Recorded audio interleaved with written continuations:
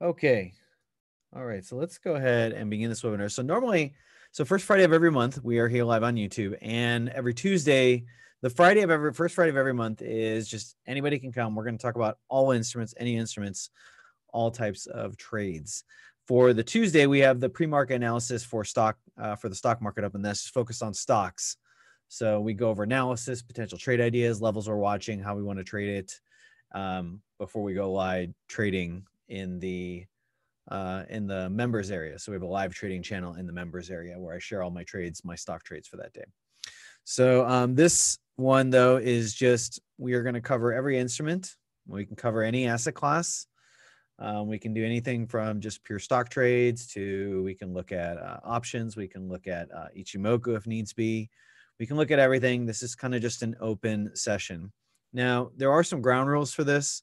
First off, as always, neutral or positive language. We do not want an environment of people participating in, ways of mutual disrespect or any sort of disrespect. So we always use neutral, positive tone.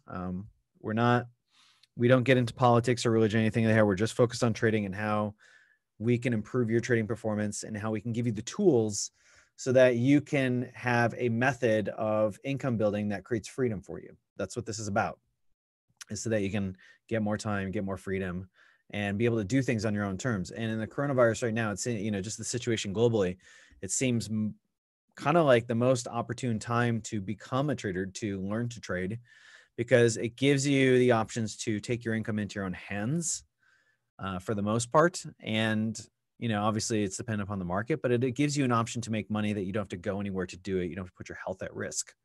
And so this is just such an important time to be trading, to learn to trade and develop the skill. Whether you're going to trade full-time or part-time, it doesn't really matter. To be able to have this skill is, more apropos than ever. So again, in terms of language, we focus on neutral, positive language. You can disagree with me. You can have a difference of opinion. I don't have any problem with that. I don't have any problem with having a very gentlemanly discussion or disagreement, but we do it in the style of respect, and we do it with communication that's respectful. If there's no respect between two people, then there's no communication. So that's the first ground rule. The second ground rule is no spamming or promoting other services. This webinar is not here for you to, I've had some people come in the past, train users to promote their services or how great a trader they are. This is not for you. If you start doing that, you'll be just kicked out. And then the last thing is that when you want to analyze a trade, either that you're in now or you're looking at, or you want analysis on a particular currency or stock or instrument, whatever it is, the rules are very simple. First thing you do is list the instrument. So list the symbol itself. If it's gold and you're thinking GLD ETF, then you say GLD. But if you're thinking gold versus US dollar, you put XAU USD. So put the symbol name first, as it's written out. Then you're going to put in the time frame, and then you're going to put a one sentence description on what your analysis is. Hey, I'm bullish. I see an impulsive corrective series that's up right now. I'm looking to get in at this price, stop loss, take profit. If you have an entry, stop loss, and take price or take profit on the potential trade idea or your current trade, I need that to be able to analyze it and give you feedback on all aspects of your entry, your stop loss, take profit, and the price action context leading up to that. If you just say, hey, Chris, what about gold? What's your thoughts on gold? That's passive learning. That's just you pushing the onus of the work to me and say, hey, Chris, please do the work for me. Tell me what you think about gold without putting yourself out there or challenging your own thinking and putting your own thinking out there. So when you put your own thinking out there, that's active learning.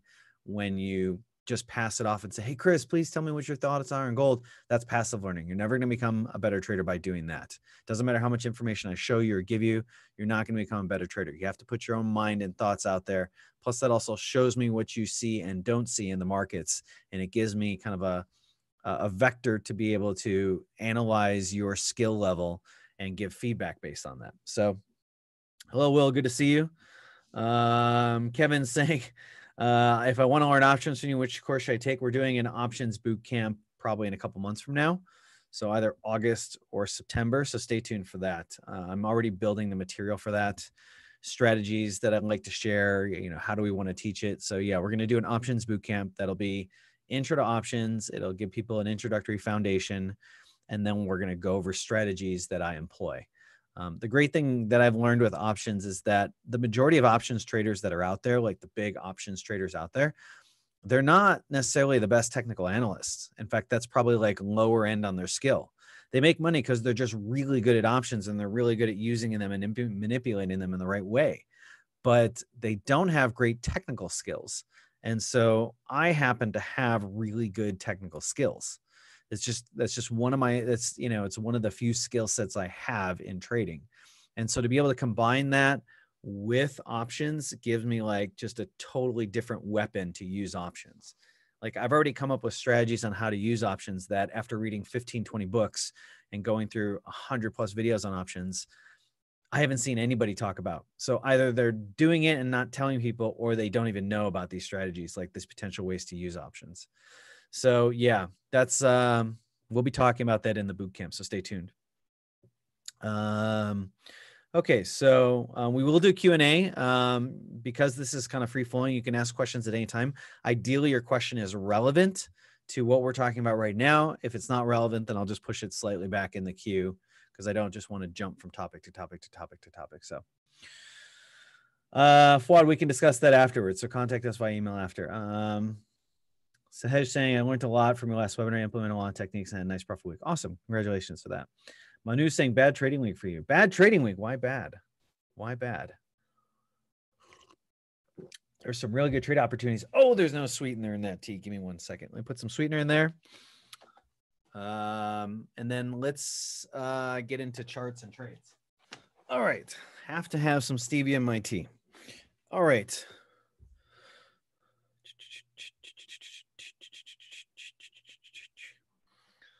Negative mindset, Will? I'm not sure that I understand what that means.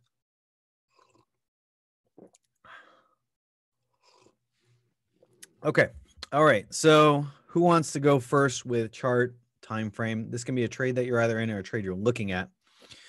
If it's Forex, we will use the 20 EMA, and if it's stocks, we'll use VWAP and volume. So that's to be expected.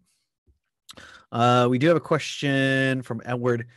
Chris, please show how you enter and place a stop at a roll reversal area. What triggers the entry? And do you go to smaller time frames to determine entries? So there's some things about that that aren't going to be fixed ways of answering this, Edward, because we place, so in terms of how we place a stop at a roll reversal level area, well, the stop loss, the best way to think about stop loss is where should the market not go if your trade idea is correct. So if I'm placing it at a roll reversal area, there's probably some level at some point beyond that level that the market should not go, that if my trade theory is correct, it shouldn't go to that. And if it goes to that, then that means my trade theory is not correct. Now, there's no fixed, I don't have a fixed rule for that because how the price action leads up to a roll reversal level is going to be different on every single chart. So if it's different on every single chart, I can't have a fixed rule now, can I? Like if there can be a million or even an infinite amount of permutations of how the price action leads up to a roll reversal level, well, then there's no way I can have an absolute fixed rule, can I? So, with that being said, if you have a specific chart, like a roll reversal level you want me to look at, then I can say, hey, here's how I'd place the stop loss based on this. Here's why I would place it here. And so I can give you this skill, but I don't know of anybody that any real professional trader that's like, okay, I always place a 20 pip stop loss beyond a roll reversal level because volatility is elastic. The price action is going to be different going into each one. And each pair is going to have different levels of volatility. So it wouldn't make sense to have like a fixed size stop loss or anything like that. And you could say, oh, well, the candle before, but the candle before can be really small, can be really big. So that's going to change the nature of that strategy. So does that make sense, Edward, in terms of the stop part of that? Now, if you have a specific chart with a roll reversal level, I'll be happy to analyze it and show you how I apply my skills to that. What triggers the entry? The entry into, if you're asking what type of order, it can be a market or a limit order. What, in terms of what would trigger it, it would be the price action context before that. So depending upon the price action context before that, that would determine what will trigger that. If, for example, let's do kind of a drawing here. Let me see if I can actually, before I do a drawing, let me give some white space on a chart to make this easier. So let's work with some white space here. So let's compare two RRLs. So a role reversal level is where the role of the level it changes from either support to resistance, or from support to resistance, or resistance to support. So let's say we have a movement that's like this. Okay. Or another way to put this would be like the market's bullish, it hits a level, bounces back, and then it breaks through this level, and then it comes back to that. Okay. So this is a with trend environment. And, this could be like a corrective pullback, and this could be an impulsive move. So I have an impulsive, corrective move into the role reversal level. Okay, well, that price action context alone, especially if it's respected like prior levels, would be communicative that the market is respecting prior levels, stair-stepping its way up. So I would just automatically get in on the level. I don't need to wait for some candlestick pattern or some pin bar or anything like that. If the market is respecting that level and I'm right about my trade idea, then this is the most optimal entry. So that's how I'd be getting into that. Does that make sense, Edward? Yes, no?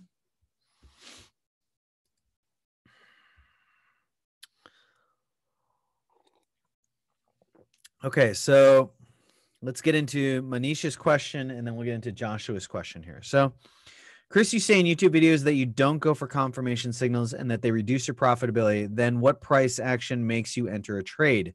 What do you actually look for to enter a trade? I look for highly imbalanced order flow. I look for highly imbalanced price action. I look for very consistent price action. I look for levels that have represented key, order flow areas in the past.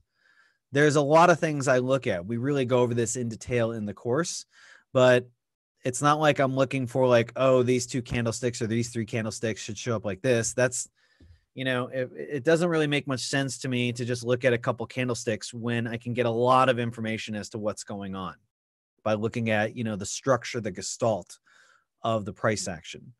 So I'm looking for with trend as much as possible. I probably take 85 to 90+% of my trades with trend. I tend to, and the reason being, it's very simple and very straightforward. I like to trade with the most dominant order flow possible. So that is the way I like to trade with. So I like to trade with trend as much as possible. And that could be, depending upon the price action context, that could be a breakout style trade.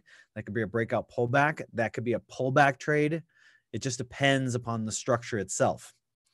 So in terms of what price action, it's highly clear, highly imbalanced order flow and price action to with trend most of the time. So yeah, we have models in the price action course where we talk about this much more in detail. And when these models line up, it's saying, look, your highest probability direction is up or is down. That's the direction we want to trade. And then based on the models, it will tell us what types of strategies we want to use. So if we have this type of trend, we'll use this strategy. If we have this type of trend, we'll use this strategy. And this type of trend, we'll use this strategy. So that's how we do that. Hopefully that answers your question. What do you actually look for to enter trade? So I feel like I've covered all that. Okay, we got a couple trade ideas coming in just a second here.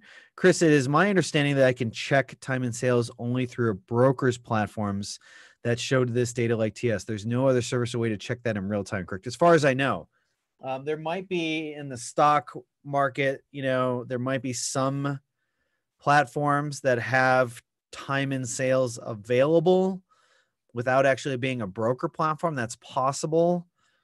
But I'm not aware of that. So yeah, generally you're getting that through the broker's platform because they have the feeds direct. Like in the stock market, they have the feeds directly with the exchanges. They're getting the time and sales from the exchanges and they're putting that into the time and sales window. No, it's totally fine. It's all good, Stefano. Okay. So we had a question from Joshua, and then we will look at, Michelle's trade idea, and then Fuad's trade idea, and then another one for Michelle, and then Jason. Okay, so let's see. Who is the next question? Next question is Joshua Chen. Which currency pairs do you recommend for starting traders? Just started watching, by the way. It got recommended by a friend. Awesome. All right. In terms of currency pairs, I recommend my first suggestion is to pick regionally based pairs. So, for example, if you're in Asia, I would recommend that the biggest core of the currency pairs that you watch are going to be related to that region that you live in and you're going to be trading in. So, if you're in Asia, that would be yen-based pairs. It could be Chinese yuan. It could be Australian Kiwi dollar. Reason being is most likely you're trading during your waking hours, your daytime hours. And so that's where you're going to have a lot of information. That's where a lot of flows will be happening. So it's super important that you're trading ones that are most regionally related to you. If somebody was in North America, I would not recommend that they trade like CAD yen, that because you could trade CAD yen, or if somebody was in Asia, I would not recommend them trading like dollar CAD because dollar CAD really there's very little flows going into Asia at that time period. It's just very inactive. So it wouldn't be prudent to relate to something that's completely outside of your region. So yeah, make sure you trade things that are as close to your region. Ideally, as many majors as possible, but you can also have some cross pairs as well in there. So yeah, hopefully that helps. Does that help, Joshua? Yes, no? Roz is saying sorry, I'm late. That's twice this week, Roz. You missed one of the stock ones or you're late on the stock one. That's okay. It's like holiday week. I don't really care. Whenever you show up is whenever you show up. Okay, let's look at some trade questions here. So Michelle has Kiwi dollar 4 hour. Kiwi dollar 4 hour. So looking for breakout of this corrective structure towards 65.80 area. Okay, so right now this price action on the Kiwi dollar is very bullish since the bounce. Impulsive, huge corrective structure at the top. You can see this kind of pressure building at the breakout here. So rejection, rejection, rejection. Very weak sell-off, carry by the 20 MA and breakout. You could have done breakout pullback. And it's just carried along this 20 MA for a high momentum move. Now we have a consolidation corrective structure at the top, which is very bullish. Anytime you have an impulsive move followed by a corrective structure at the top of the trend, that indicates that the most probabilistic direction is to the upside than the downside. So we want to be trading that as much as possible. Clearly, there is a strong area of support right around 63.98. So if it does happen to get back down here, then I would be looking to buy that, take profit at the top of the corrective structure, or maybe take some off the board and hopes that it breaks out of this. You're looking for 4 hour, looking for breakout of the corrective structure towards 65.80. Am I missing another corrective structure? Do you mean this one, Michelle? Like here? Is that what you're thinking?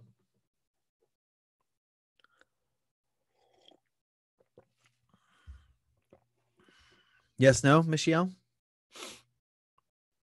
Because I kind of see what you're saying. This is kind of a sub-corrective structure inside of this corrective structure.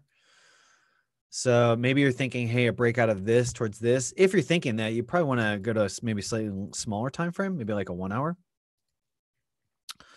And let's redo this. And then,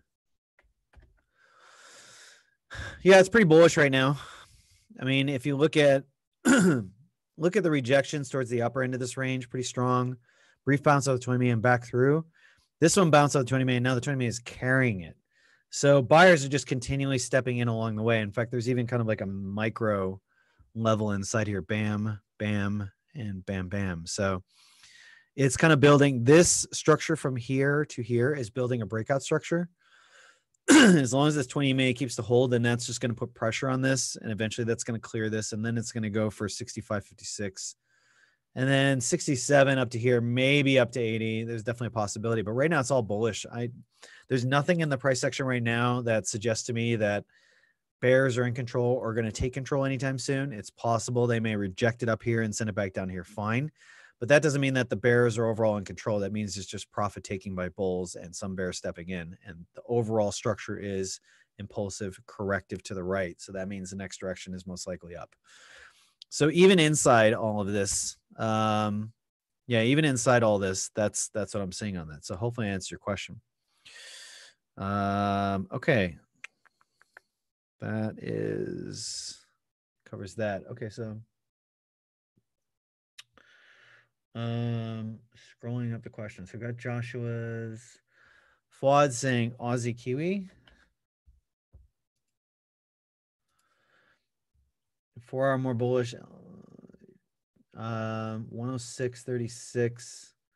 Take profit 108.13. Stop loss 105.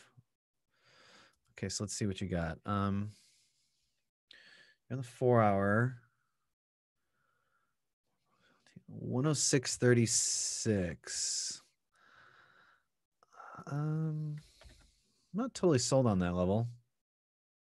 Let me see it on the weekly if it's there. Yeah, I don't really, I mean, I kind of see it. You got some here. You got some here. There's some of that, but it's not, it's, yeah, that kind of dices through a lot. There's a lot of price action on both sides, so it's not my favorite level. And on a shorter term time frame, because of this downside rejection here and this rejection here, it's almost like I would have my level down here. Short term, it's kind of bullish because you have impulsive move with a corrective structure at the top, but the highs are fading. So you got higher high, higher high, lower high, lower high, but then lower low, lower high here. You know, this is kind of a lower high than that one. And so it's not bouncing nicely. So if somebody was considering long, I really wouldn't consider it until this level here, 105.81. I don't see the 106.30 as being a great level. I see it more as an interior level. So where your stop loss rate is right now, that's, if I was going to take this trade, that would be the area to actually looking to get in. That's often the difference between struggling retail and professional, is that a lot of times the places where the retail trader will get stopped out is actually where the professional trader is looking to get in. That happens a lot. So your stop losses actually would be my entry on this one here. Short term, you're seeing lower highs, impulsive corrective. So it looks like it wants to take a stab down here, at least to 106.08. But yeah, there's going to definitely be some pressure to want to touch this before. And the most significant buying inside this corrective structure, if this is what you're thinking, the most significant buying is here and here. There's some decent buying here, but that only really holds for this big move, whereas this started this whole big move and this started the last decent move. So yeah, that's what I'm seeing on that one here. Hopefully answer your question on that.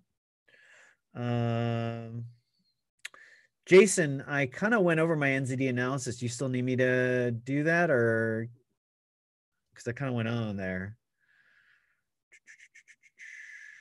Okay, it's 4 p.m. in London and had a lot of meetings at work. All good in the hood?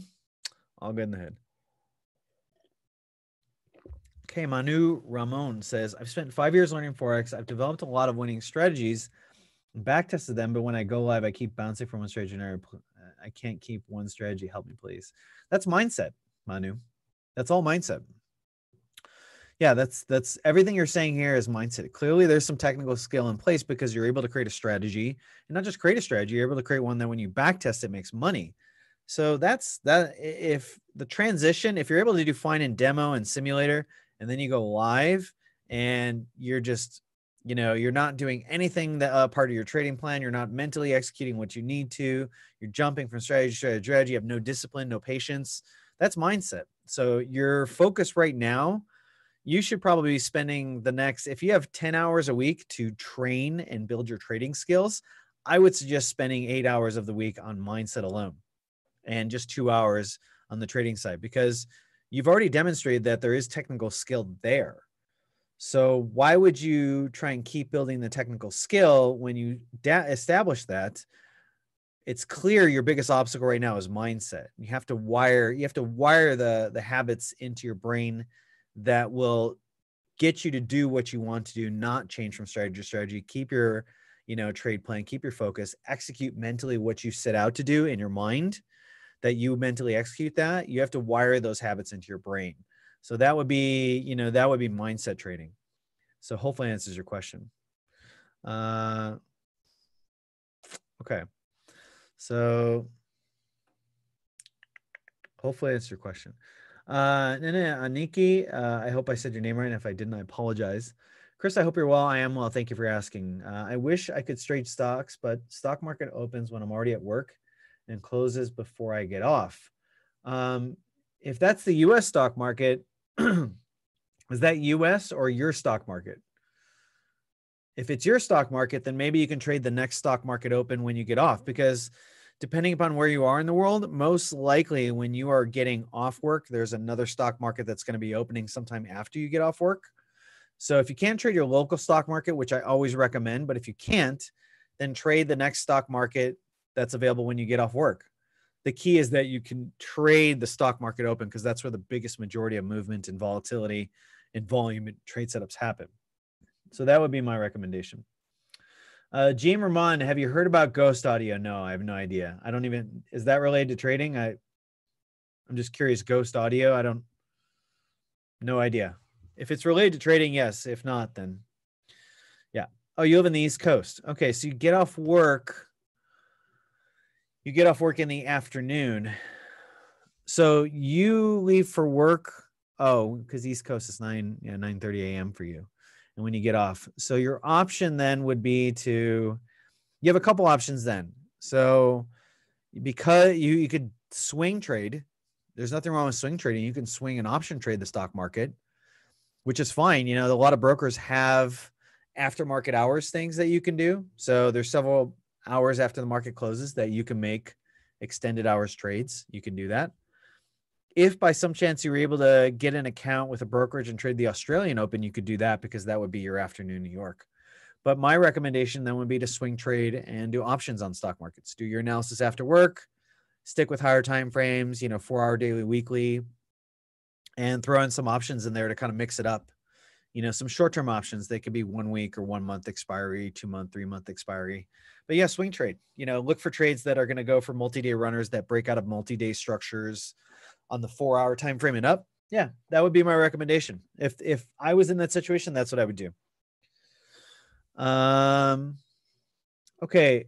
Shankar Menon saying, please tell how to select momentum stocks for intraday. So we have, Shankar, every single Tuesday, we go over our stock selection process. So come to the Tuesday webinar. We've also had several videos.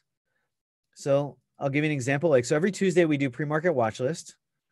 And we also I have done 2 of them now already. And then I have a 3rd video on how to trade live. So how to day trade live. So I've covered a lot of this already, but let's do this real quick. So let me share with you the link. So here's a couple examples of, actually, Sasha, do you want to share the links publicly on the YouTube channel? Oh, wait, you can't do that. That's right. So I will do that. Okay, so here's an example of a day trading pre-market watch list session. Here's another example where we go over our exact stock selection process. This is everything we do to select stocks, find momentum stocks. And then here is the 3rd link for that. So watch those and then join us on Tuesday. That would be the way to do it. Okay, I have a question from Michelle, and then I got Runar Vigason, and then I got some YouTube questions here. Okay, so Michelle has Aussie CAD 4-hour. Very strong. Very bullish right now. Yeah, it's a good breakout structure. That's a very good breakout structure. This is an excellent breakout structure. This is what you're looking for in a breakout structure. So we have a clear area of resistance that is very important, because that tells us where the bears are parking their orders and where the market will need to go to stop them out. The market will need to go above this spike here to stop out pretty much any bear that's been bearish short-term from this area. So we need the market to go above this to stop them out. Just getting above here is going to stop out most of them, but I'm willing to bet some are putting their stop just above the spike here. So we have a clear area where the bears are parked, and therefore we know what we want the market to do to stop them out. If the bears get stopped out, they get stopped out via a long order. So it helps fuel the breakout position here. Plus also the buyers are stepping up constantly along the way. So they're continuing to build pressure against the bears. This is a great breakout structure. So looking for a break towards 95.60 area. So let's take a look at that.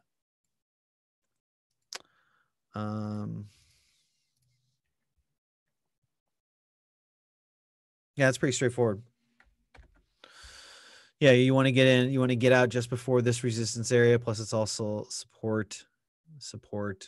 Yeah, it's a good level, good target, good structure. It's a very good trade. I like this one. I might do this one for myself. In fact, let me put that in my notes.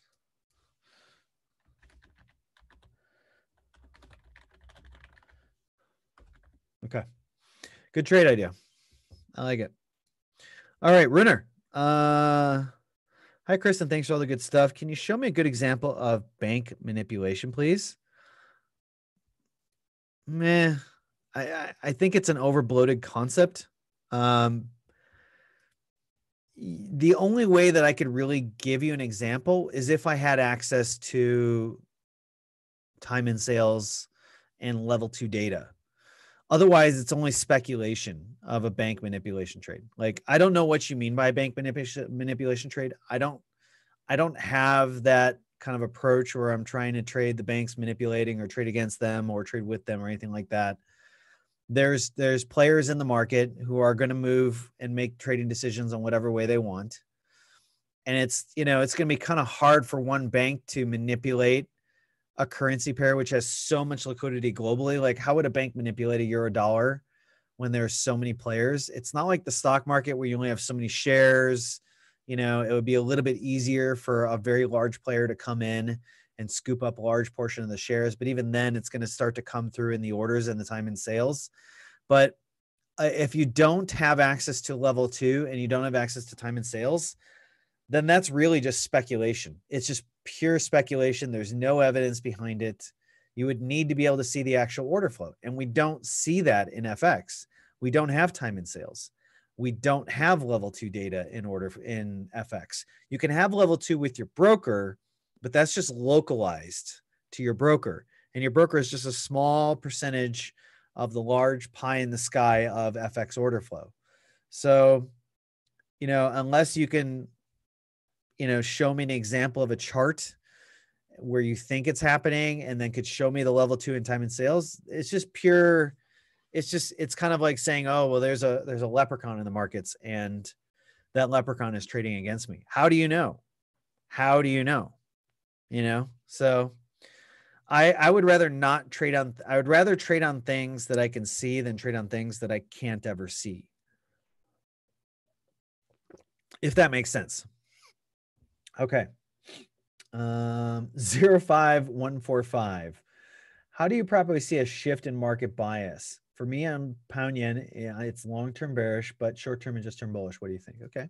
Do you have a time frame? 05145? Is that your Borg number?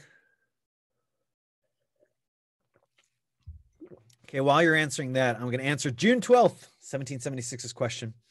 What weight do you give fundamental analysis to your daily trade analysis? In stocks, I give it about 5 to 10%.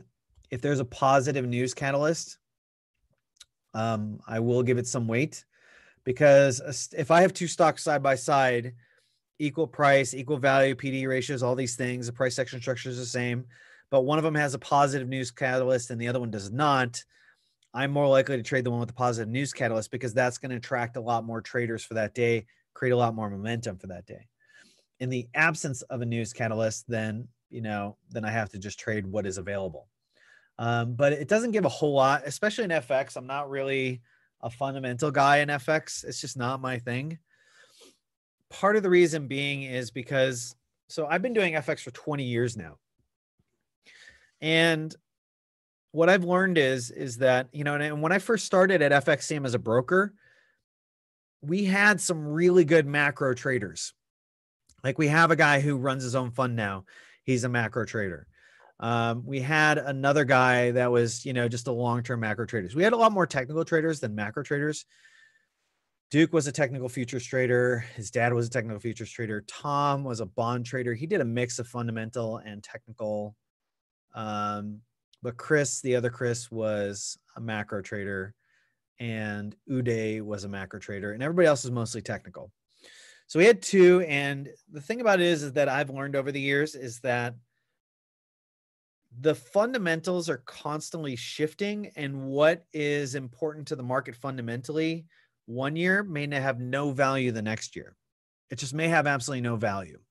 And some of that I get. Like, for example, hey, there's a coronavirus this year that's taking precedent over a lot of situations.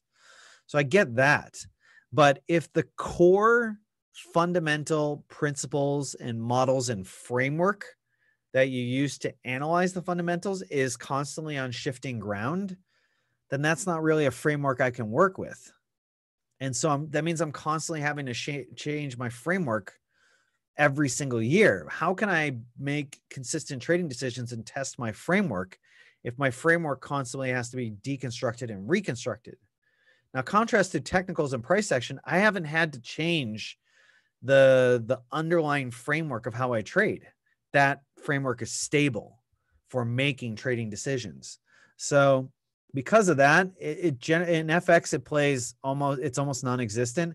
And in stocks, it can have 5-10% on that. So hopefully answers your question. Okay. I got a trade idea from Lee here. I'm still waiting for, he gave it 1 hour 4. You want me to do 3 time frame analysis on this one? 05145. You get 1 time frame. If I'm having to do 3 time frames, that, it means one chart is going to take up a lot of time, and I don't get to everybody else. So, so pick one of those, 1 hour, 4 hour daily, and I'll roll with it.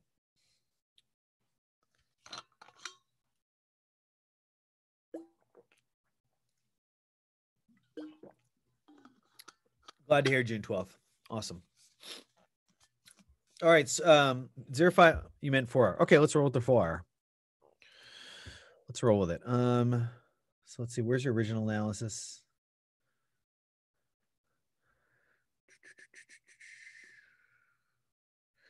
Okay, so GBB, baby Y, it's long-term bearish, but short-term interest-term bullish. What do you think? I think the pound yen is very neutral right now. Like, the majority of its price action over the last 3 months has been inside this range. We've had a brief, rally above it, and then it failed. And so it's back inside it. And we had a little bit of a rally below it, and it's failed. But you're talking 75% of the price action is inside this 131 to 135.5 range. So you're talking very neutral with just brief, flirtations outside of this. So I think this is the zone. You got to play this zone, sell at the top, buy at the bottom. If it gets above this zone, then you have potential sell points here, because this is resistance here, support here, support here. You might have some resistance here. And then you definitely are going to, probably run into some selling here for sure. Now, if it gets above this, you could take a long-term bias, but then you're going to run into resistance here and here, and then here. So you'd have some resistance on the way up. You could take some short-term day trades, possibly try and capture some of the space in between that. If it clears this one, then it's got the most room before the next upside ceiling, so to say. But while it's inside this corrective structure, you got to play it. Buy off the bottom, sell off the top until it breaks. If it breaks it, these are your upside resistance levels, and to the downside, those are your downside levels that if you want to short, you want to take profit before these levels. And if you want to buy, these are your levels that you'd be looking to buy. So more of a neutral bias than anything. That's my thoughts on that one. Good question. Josephant Uzuchukwu. Sorry if I said your name wrong. How do you train mindset? So the way the brain works, the simplest way to think about it is neuroplasticity. Neuroplasticity is an underlying trait that your brain, my brain, everybody's brains in this webinar right now, and everybody on the planet has. And so all brains have the fundamental characteristic of neuroplasticity. Neuroplasticity is the ability to wire new cells and new network connections amongst brain cells. When you wire enough of them together, you create a network, and that network allows you to create patterns and habits. They're like deep grooves in the brain. The more you execute that mental thought process, that emotion, that experience, that reaction, that response, the deeper the groove gets. So a good example of this was About a year and a half ago, I think, no, last winter, not this winter that just went by, the winter before that. So I live in the mountains right now, but we live further up in the mountains. We were so high up in the mountains that our house, which was a 3-story house, we had a 2nd floor deck. The snow had built up so much that it actually came to the top of the 2nd floor deck. So we basically would just sled or snowboard off of our deck because we had a giant hill behind our house. So we literally just sled or snowboard down a hill, like in like 15, 20 feet of powder. It was insane. What we started doing is we kept going down the same tracks again and again and again with our sleds. And eventually that kind of packed the snow down and made the groove deeper and deeper and deeper. And eventually the powder itself, which was soft and hard to move through, we just kept going down again and again. And eventually it became this compact, like snow sledding bobsled area, basically, that we could go down really fast. But it could only happen because we could do it again and again and again and again and again. That's how the brain works. That's one of the underlying conditions you have to wire new habits and change your mindset. Mindset is just a collection of habits and beliefs that are very strongly held by you. And you've executed them over and over and over again. And it's based upon how your brain is wired. Well, if you want to change how your brain is wired and thus change your mindset, which is a level above the neural architecture, then you have to rewire your brain. So you have to use methods and models to rewire those habits. We teach that in the ATM course. So hopefully answers your question. Okay. Lee L. So let's look at Euro Kiwi. I love how everybody's doing the same time frame. Makes it so much easier. 4 hours is a good time frame. Okay, this is pretty bearish. Kind of makes sense with the Kiwi dollar doing bullish right now. This is very bearish. So you have impulsive move, large corrective balancing zone. You have impulsive, corrective, impulsive, corrective, impulsive, counter trend, impulsive bounce with a corrective structure. You kind of have 2 corrective structures going on here. So let's get rid of some of these lines. Let's put this line down here. So this is really your corrective structure zone right now. That's where you are right now. And because of this, impulsive, corrective, impulsive, corrective, impulsive, counter, impulsive, corrective, impulsive, and then this just large corrective structure, while the market is below this on a daily closing basis, 76.22, whatever this is, and this little spike here, you have to be bearish. You have to be selling these rallies. Any rally up here, you have to be selling. I don't know if it's going to bounce through or break through on this one here, but if it does, then you look for breakout pullback to get long. There's no breakout structure leading up to it, so we wouldn't take a pure breakout trade. Therefore, we'd have to look for a breakout pullback. Ideally, the market moves kind of like impulsively, and then it correctively pulls back into this. That would be the most ideal situation, but doesn't have to. Either way, if it breaks that, we would be more bearish than bullish. And so right now I'm leaning towards bearish price action on this. So you have an entry at 72.08. So, wow, you're in now? Oh, you're long. Okay. I would consider this a counter trend trade. You're trading, but there is some merit to this because we haven't been below this since February this year, late February this year. So there's some merit to it. I think you're trading against the overall dominant order flow right now. Like other than this move right here, I see nothing in the price action since then that suggests that the bulls are taking control of the market or have control of the market. So I see this as a counter trend move. If you are going to get in, this is pretty much, this is about as, and the 71.89 is about as low as you could possibly get in. Your stop loss is well placed. 71.67. So yeah, you have a well-placed stop loss. Take profits 75.65. So let me see if I understand this straight. You have a 40 pip stop loss and you have a 360 pip target. You have a plus 9R. Are you normally taking plus 9R trades? Because you're basically saying, I'm suspecting this level is going to hold and I think it's going to bounce all the way through. Now, I'm not saying this is not going to happen. and I'm not saying this is right or wrong, but if you normally don't go for plus 9R trades, it seems ambitious to go for a plus 9R trade.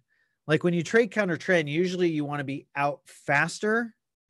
So you're basically speculating that not only is the market going to bounce from here, but it's going to bounce 95% of, I mean, since June 12th, all the price action has been below this level. I mean, if you get this, it's kind of one of those trades where if you get it, it's like awesome, but it's probably not going to happen a whole lot. And so unless you're used to getting plus 9R trades consistently, it seems a bit ambitious. Plus you're also trading counter trend. So the market could stop right here and then reject down, and then you get stopped out. It could stop here. It could stop, some point along the way. Like you have a lot of meat in front of you to clear through to eat through just to get to your target. Contrast this if you were trading, with trend, you'd have the overall order flow moving for you. So I'm going to label this a counter trend trade. I think it's a low probability trade, but it's high reward. So there is some advantages to that. I see nothing in the near-term price action that suggests that the market's going to bounce. Last time it got here, it just dink and took off. And here it's just sitting here. Now we are at the end of the week. U.S. markets are closed because of the holidays, so liquidity is kind of pulled out of the market. That's understandable. Sunday's going to probably look really sluggish, and then Monday we'll start to get some decent flows back in. So you probably won't know whether there's going to be a strong rejection here or not, but I'm seeing nothing in the short-term price section that would lend me to believe that this is going to bounce from here. So that's just my analysis on that one here, but has potential. Okay.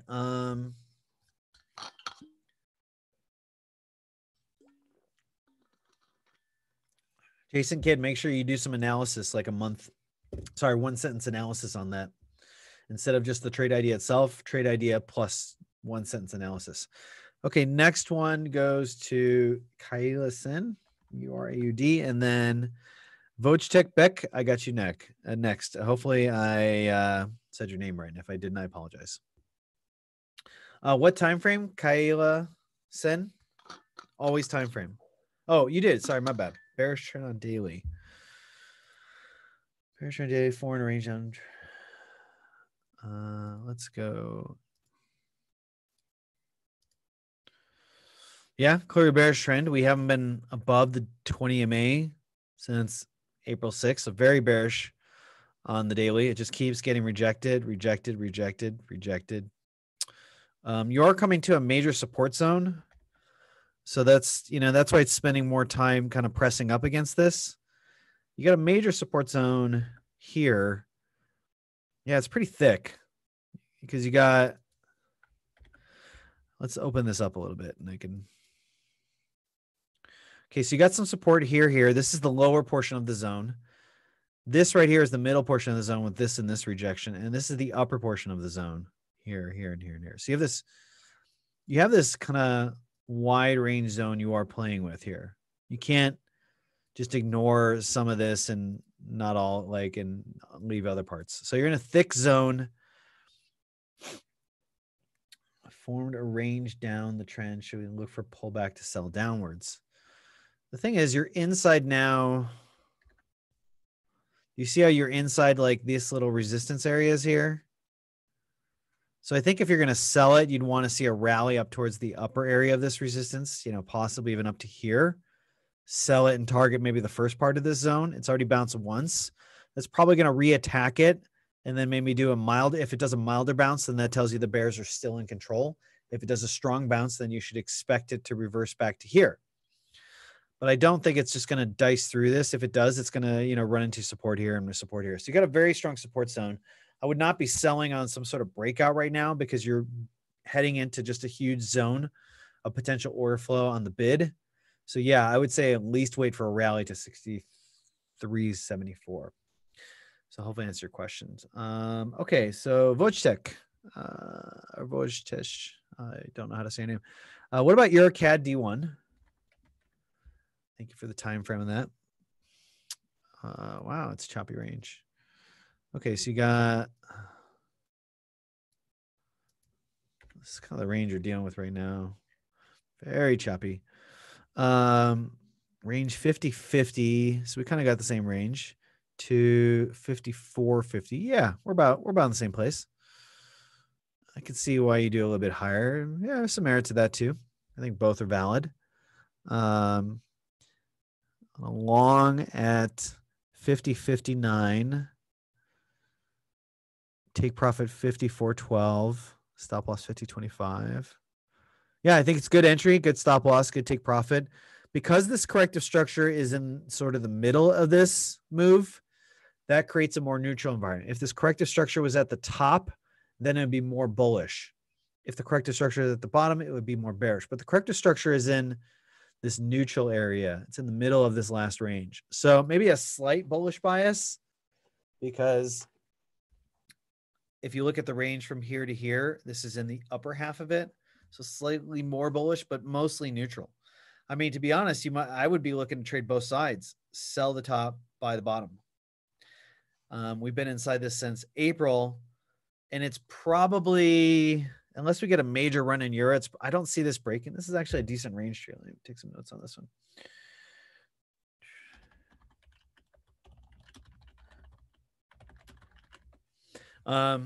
I think there's some really good range trade potential in this one here. Just keep trading this range until it breaks. Yeah, not bad at all. Not bad at all, Voshtek. Not bad at all.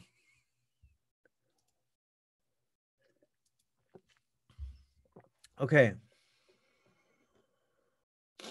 Manu Ramon, understanding the problem is half the solution. You know, I would almost consider even understanding the problem is like a third of the solution, because it's often not too hard to understand the problems in a situation. I would, if you look at the spectrum of, like, let's say you have an obstacle in your life or a challenge or something that you're struggling with.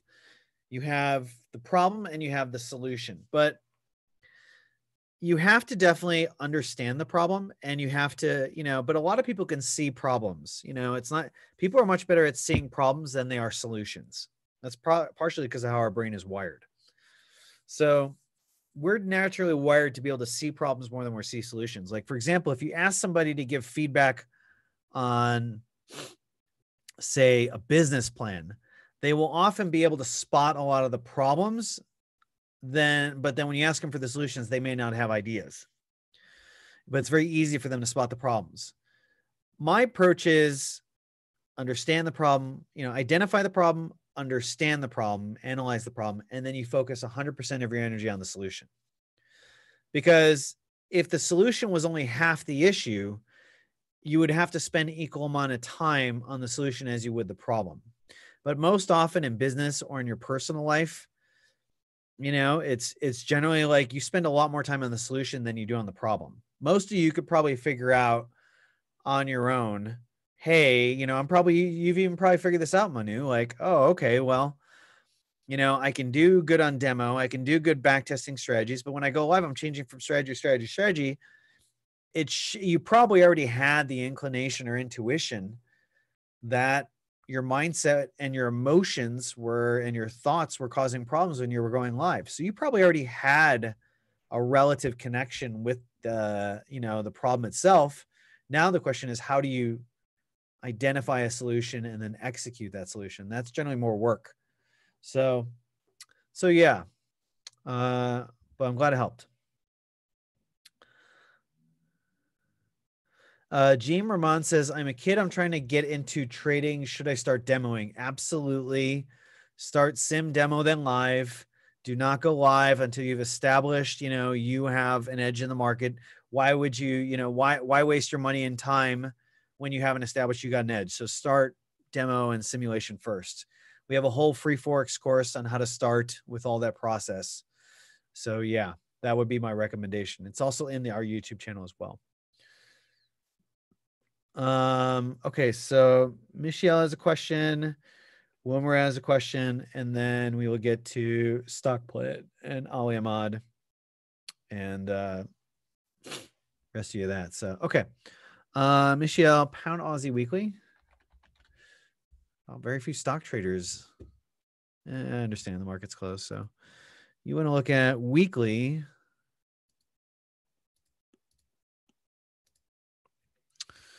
Wow, it's like 10 out of 12 weeks bearish. Buy at 76 area.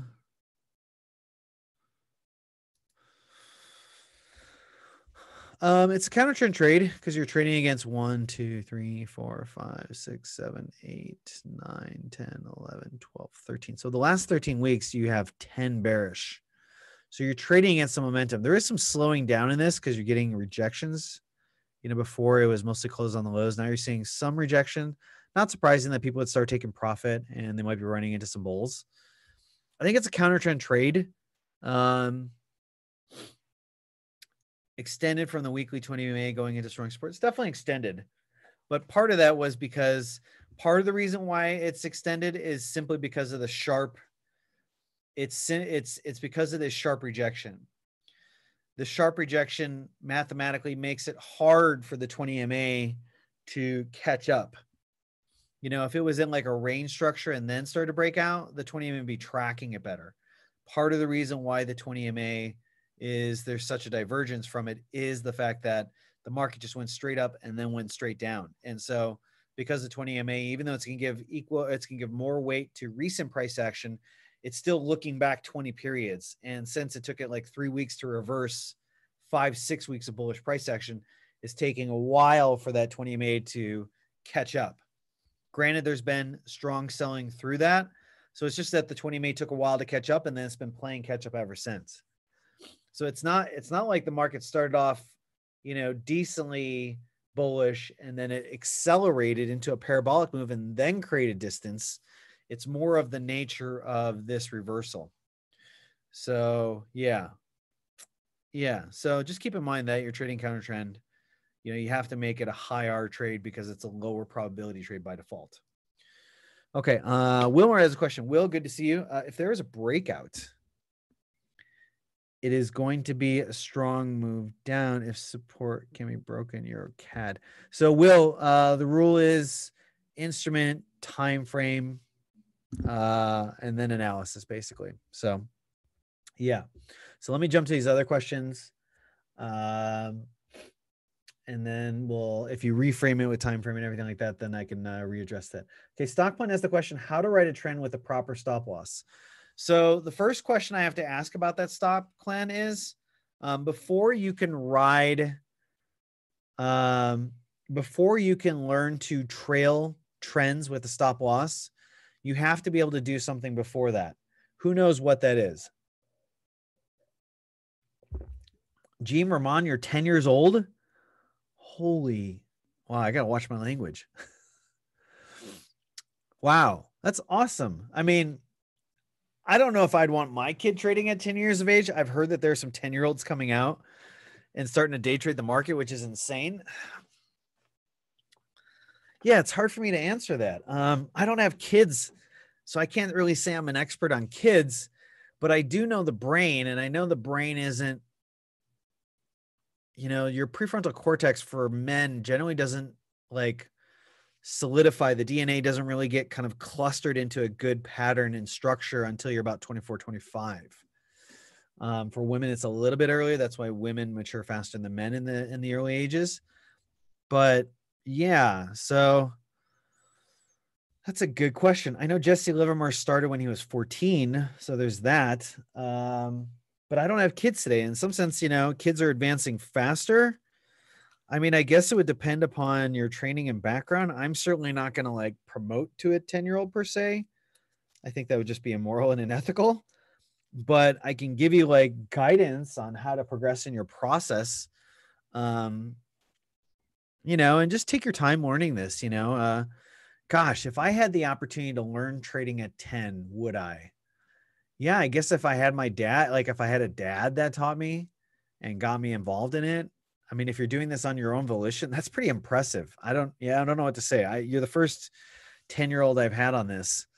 So, yeah, I mean, I think it's cool. And I think you should spend time getting to know the markets, getting to know trading, taking time with it. Don't rush into it. You know, try and treat this like you're learning to play a musical instrument or something like that, or a new language, or, you know, some sort of a skill. So that would be my recommendation. But Gosh, if I was trading at 10, where would I be today? Jesus, I'd be a scary dude. I'd be a scary dude. Okay.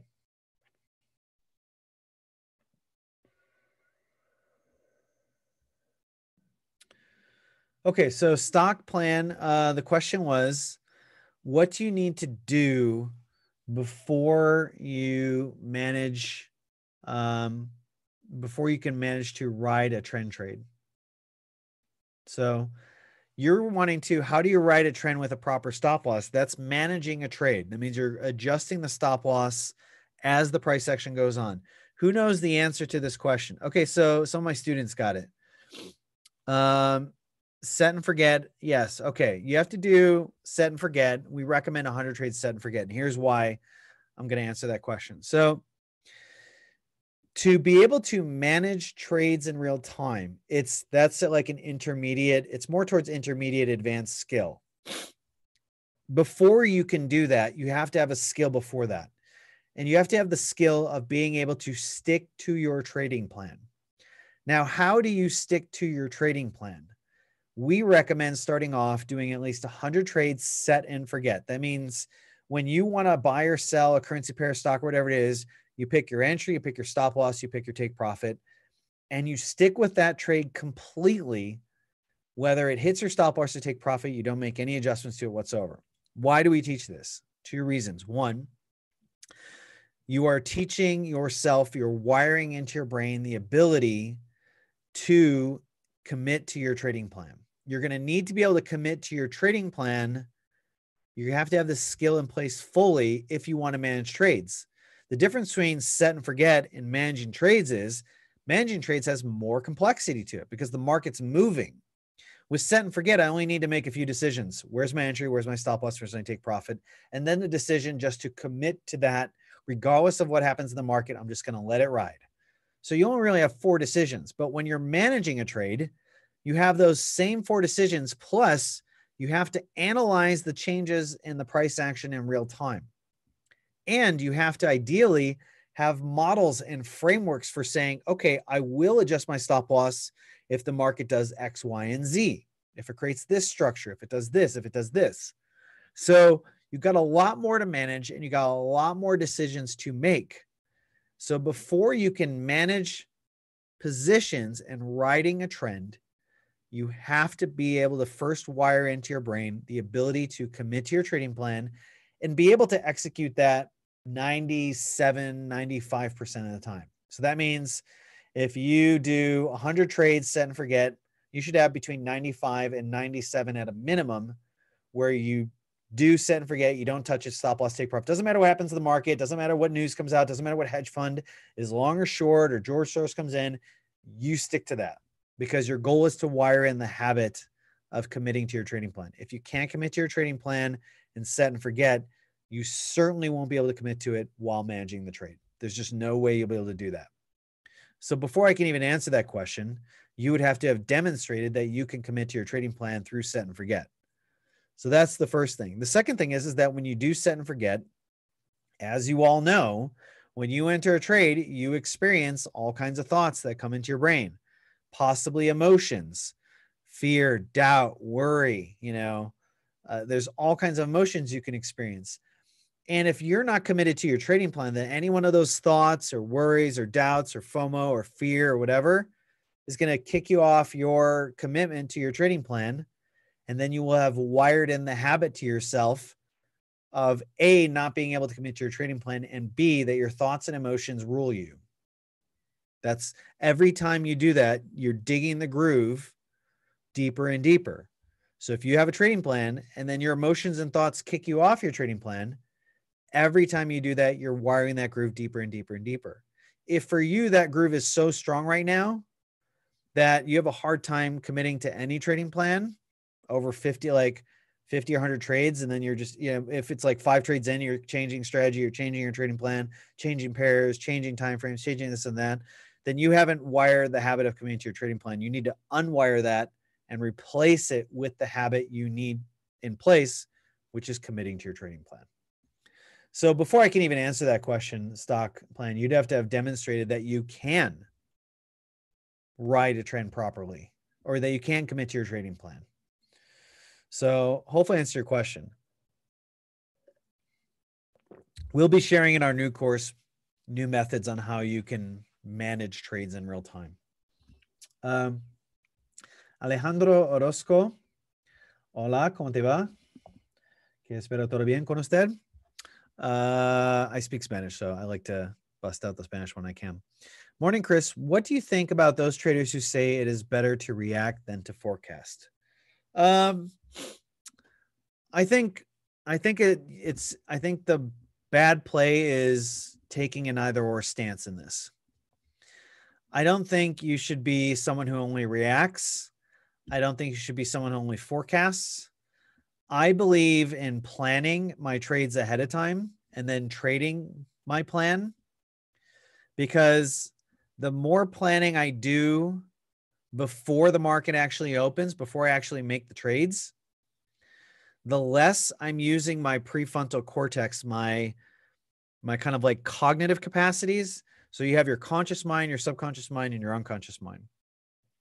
There's only so much conscious bandwidth I can make available in any one given time.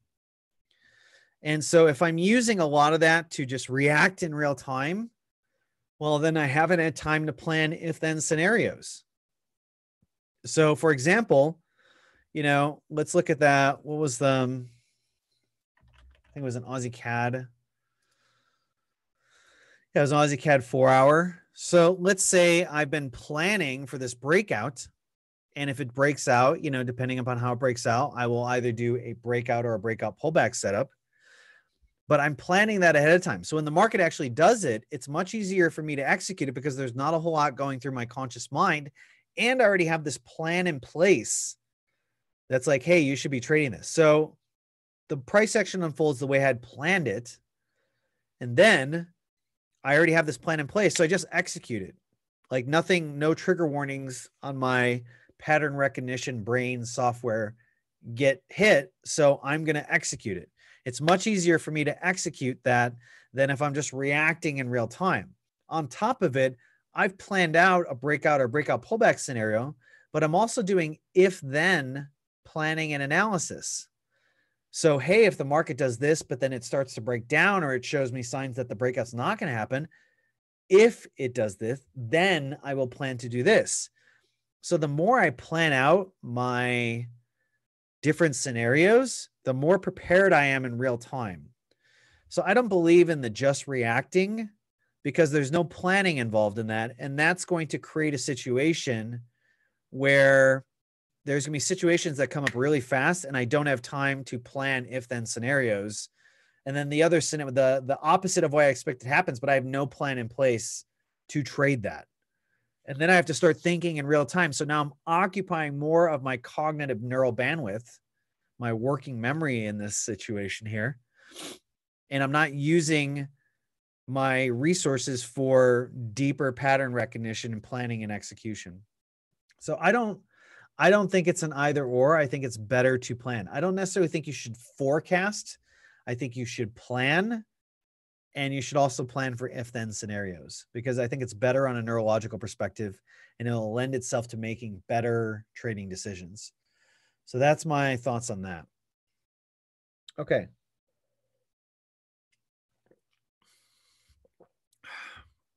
Gary Coe says, Chris, do you recommend not day trading today as it's the US bank holiday? Yeah, why? You have a whole giant section of the market that's been, surgically removed from the liquidity flows.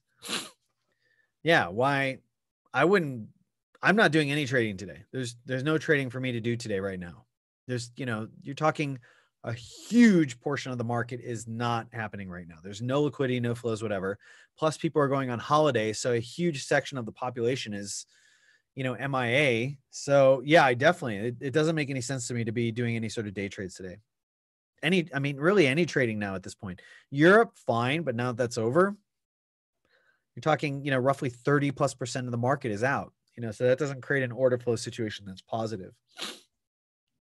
Stefano's saying regarding the pound Aussie on the 20 EMA. And we need to go back. Summing up, the extension of the MA is not always a sign of a possible bounce and pullback to it. Can also just be a consequence. Yeah, absolutely. I mean, I thought I made that clear, but absolutely. Meaning you'll have to play catch up. Yeah, totally. Yeah. Okay. Let's see. Kenny Desmond. Guys, yesterday someone said that the markets will go down on Monday because everyone will have a hangover from this weekend. I don't know. It's just kind of speculation. I mean, what's the overall? It depends on what you mean by the markets. You know, if you're talking on the stock markets, you know, they're pretty bullish right now. Why would I just make that trade on a speculation that everybody's going to be hungover? Maybe everybody won't be hungover. Maybe, you know, and who's going to be hungover? Just North Americans? You know, just people in the U.S.? I don't know. It just doesn't seem like a, yeah, it seems like a strange strategy. I don't know. Okay.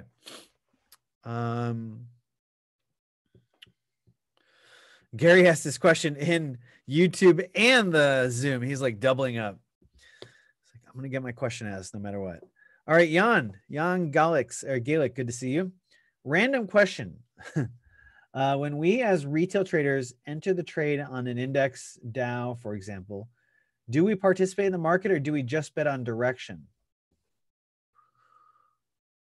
I'm kind of confused by this question. If you make a trade in any instrument, whether it's an index or a single underlying or a currency pair, you are participating in that currency pair. If you're trading on a stock, you're participating in, you're part of the order flow in that stock. If you enter in on an index, then you are buying that particular index, which comprises of a group of companies. So if it's the S&P 500, it's those 500 companies. If it's the NASDAQ, it's all the companies in the NASDAQ. If it's the Russell, it's all the small caps. So depending upon the index you participate in, that index is a collection and weighting of all the stocks that are inside that. So if you are participating, if you bet on an index, you're betting on the overall index being comprised of all those companies going up or down. That's what you're trading on. An index is just a sum of stocks. Correct. Correct. So you're betting on the index taking a directional play. Hopefully I answer your question. Gallon Loke, and then Voshtek is up. Gallon Loke says, hi, Chris, Eurodollar. Okay, Eurodollar, 1 hour. Let's get on it. I haven't seen the Eurodollar in a while. Just haven't been trading the Euro a whole lot lately. Partially because it's just been so busy with stocks. But FX is starting to show some really good trades now. 1 hour entry, 112.44 short. Stop loss 1264, TPL 1194. It's kind of a strange trade for me because the main structure that I'm seeing here is a relative impulsive move. So you have this impulsive move. And this impulsive move took, sorry, I need my back. Where's my back scratcher when I need it? Oh, okay. Sorry about that little jiggy jig dance there. So you're talking from May 27th to June 5th. Okay. So you're talking, you know, about 7 days of price action. And then from June 9th, 10th, all the way till today. So about 3 weeks of a corrective structure. So impulsive, corrective, 7 days buying, 3 weeks of selling. This to me seems like the main structure in the Eurodollar, this corrective structure. So I would be trading this corrective structure, selling the top, buying the bottom, with more weight short-term towards selling the top. Why? Even though this is more bullish overall, impulsive corrective, which suggests that the next direction, the next leg, impulsive leg, should be up. This corrective structure is counter trend. So by selling the tops of it, your stop loss is continually moving in your favor by the nature of the structure. Whereas if you buy the bottom of it, let's say it touches down right here. Well, the structure is continually sliding down. Therefore, it's sliding towards my risk. So while this corrective structure is in play, this channel, I'd be playing the channel. It seems like you're trading inside the middle of the channel. which to me seems a little, it's from my experience, trading inside the middle of channels has the least probabilistic edge. So if you were to sell, you'd want to sell towards the upper portion of this channel. If you want to buy, you buy the bottom portion of this channel, or there's been a decent base since June 25th, 1, 2, 3, 4. So you could look at that as a potential base, but that's how I'd be looking at that one there, Gallon. And to you, Kobe. All right. Euro pound. Let's check once the 4 hour. Okay. Looking to buy in. I expected to bounce up, but now it looks like that's prepping to break down below the zone. I mean, yeah, hugging this zone like this is not, it's not a positive thing, because every time it's hit the zone before, it bounced, bounce. Even when it sold off, it rejected. Now it's just kind of hugging this. Let me look at this on a smaller time frame.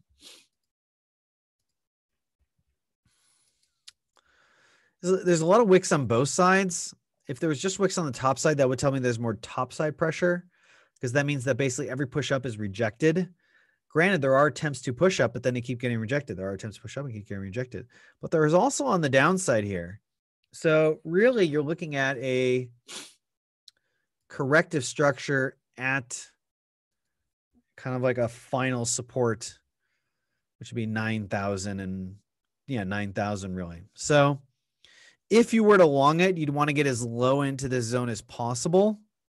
Like as low into this zone as possible, because that gives you the tightest stop loss and the potential greatest upside. But the fact that it's hugging this is not helpful. It's not right now. It's not helpful, but it hasn't like said, hey, we are clearly pressing to the downside. Like it's not doing this. If it starts to do that, then that would skew the probabilities more towards the downside. As long as it continues to go sideways in this channel, so as long as this continues, then you have to just wait until, if you're looking to short, then you have to wait till the level breaks, break out, pull back, or break out. But right now, this is just kind of neutral. There's a dogfight going on between bulls and bears at this level right here. So yeah, that's my thoughts on that. Very interesting chart.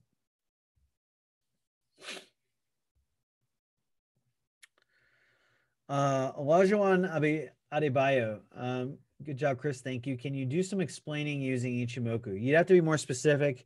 You'd have to pick instrument, time frame, brief Ichimoku analysis. Yeah. Okay.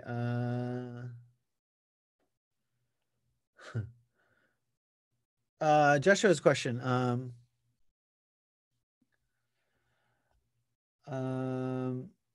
Would you say that 1 hour, 4 hour is a good place to start for beginners? Depends on what type of trading you're doing, Joshua.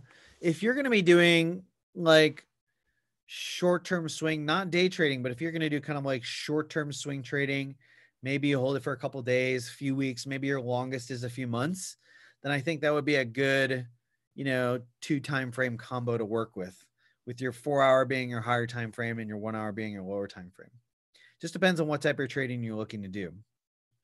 If you're doing day trading, I would not recommend that. Ghazi, Karim, good to see you. Interested to roll in the stock trading course. Would you kindly share any discount? So Ghazi, I think you're a member. If you are, we're sending out a letter today because this is my birthday month.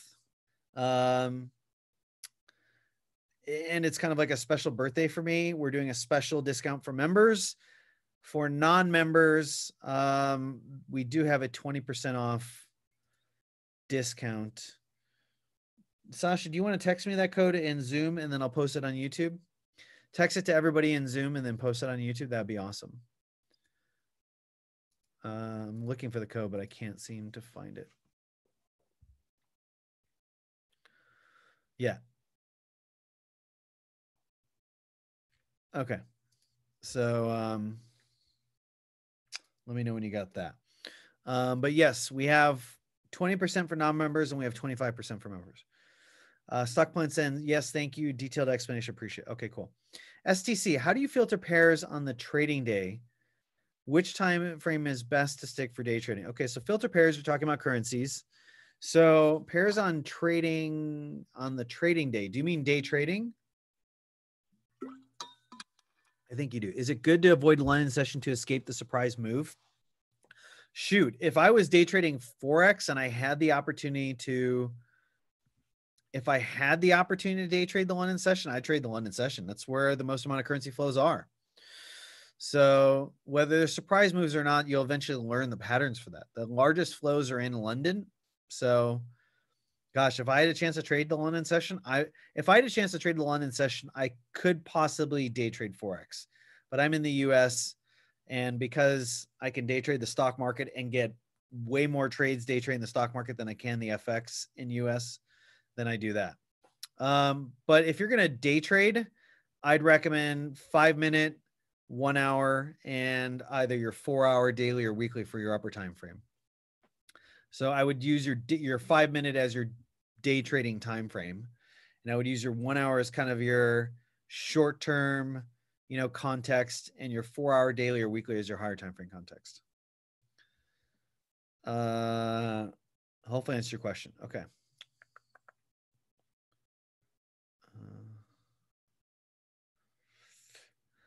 Gene Ramon saying, I find it hard to understand some of the terminology. Should I Google the words I get stuck on? For sure, make a list of all the words. It's a great question. Anything you don't understand, just write it down. Keep in mind, we do have a free Forex beginners course. So Sasha, if you want to, Sasha might not be here. He might be, that's why he's probably not answering.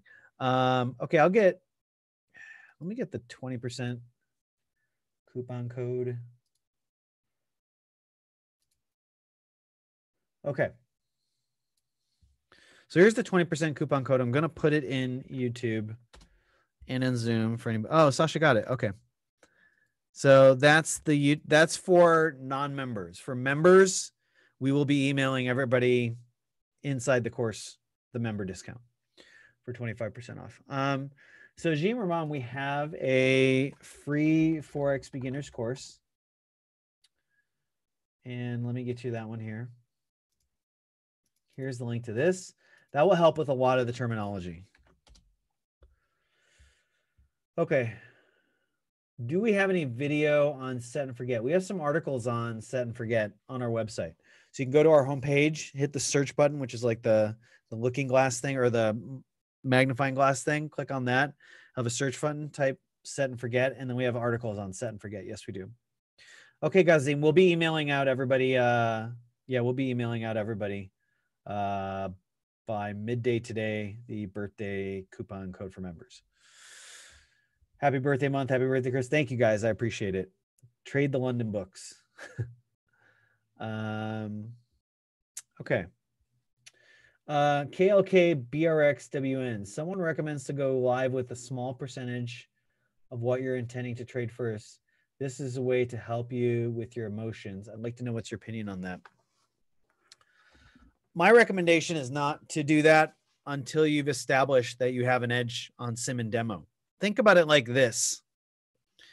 If you were going to be an airline pilot,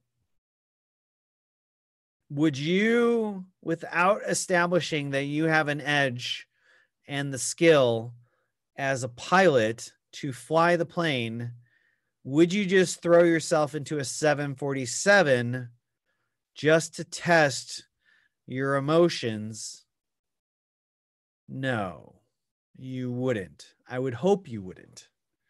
Would you jump into a Formula 2 car before you've even established that you have good driving skills in a go-kart just to test your emotions? No, you wouldn't do that.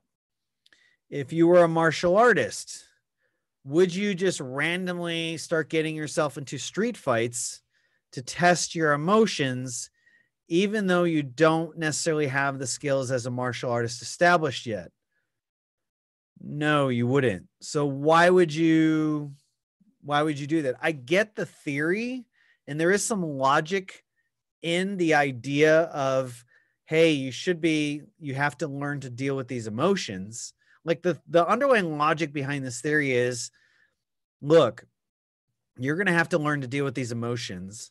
It's better if you get it out of the way early than not. And I disagree with that, because if you jump ahead to something that's outside of your skill level, you're pretty much guaranteeing that you're going to not perform well. So you're already going to not perform well, but then on top of it, you're going to throw in the extra emotional context of losing money. Even if it's a small percentage you don't care about, you're still adding a whole extra context into something that doesn't need to be there. Like, trading is already hard enough as is. You'll have plenty of time to work on your emotions with live trading.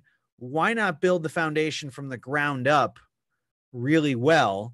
And then when you've demonstrated you have an edge and you have the skills, then it's time to start going live. You have all the things in place. So when the emotions come up, you already have a lot in place to handle the emotions.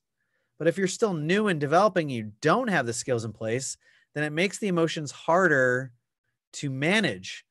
On top of it, how you experience those emotions the first time, if you do it without skills, without confidence, without certain things in place, you actually make your learning process longer. So I understand the logic of what they're trying to accomplish with that, but I think it's an improper way to learn. So I got a few questions here on YouTube, and then okay, Gm asked that. Sasha answered that question. Nikhil Jain, how do you scan stocks for day trade as I'm trading the U.S. market from India in a prop trading desk? So Nikhil, we've already we posted earlier, but on our YouTube channel, we have already 2 or 3 recordings of how we scan for stocks for day trading. We go over the exact framework. We go over the exact stock selection process, all the variables we do there. So I would say start watching that. We also have a whole video on how to day trade. And you day trade the U.S. market from India in a prop trading desk. Yeah. So we already go over that. So watch those videos and then join us this Tuesday. Every Tuesday we do live analysis. We do a pre-market analysis, which is basically how do we select our stocks, scan for stocks, filter stocks, do stock selection. We do that every Tuesday. So join us Tuesday and then watch the videos. That'd be the best way to do that. So yeah. Devin reactions. I just got here and I'm currently trading this FX. Based on my analysis, I think it is going to up. Do you think that is so? So Devin, the way this works, if you have a question about a currency pair or something you want to analyze, instrument, time frame, and a brief 1-sentence description of what you see in the market. If you have a potential trade idea, share your entry, stop loss, and take profit, and then we'll analyze that.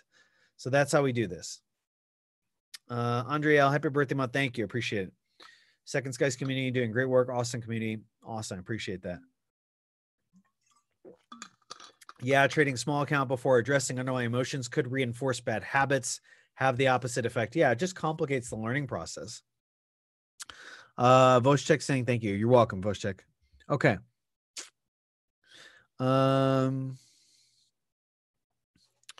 Manish is saying, Chris, can you post some trading videos on stocks? I mostly see Forex trades only. Do you mean our live trades on stocks? Like where we review the course members trades? Is that what you're referring to?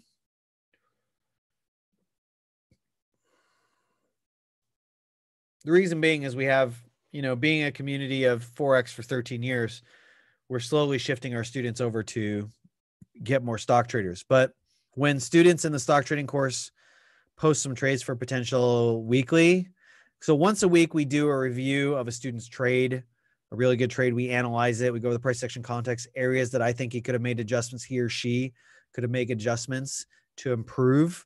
So we teach you how we teach our students to make money trade and how you can improve your performance.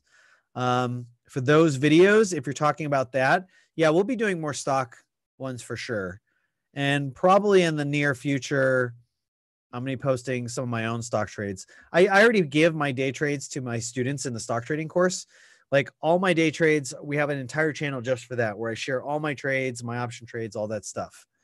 But I'll probably start doing some videos in the near future. Right now, I want to put the videos and the live trades effort for my members.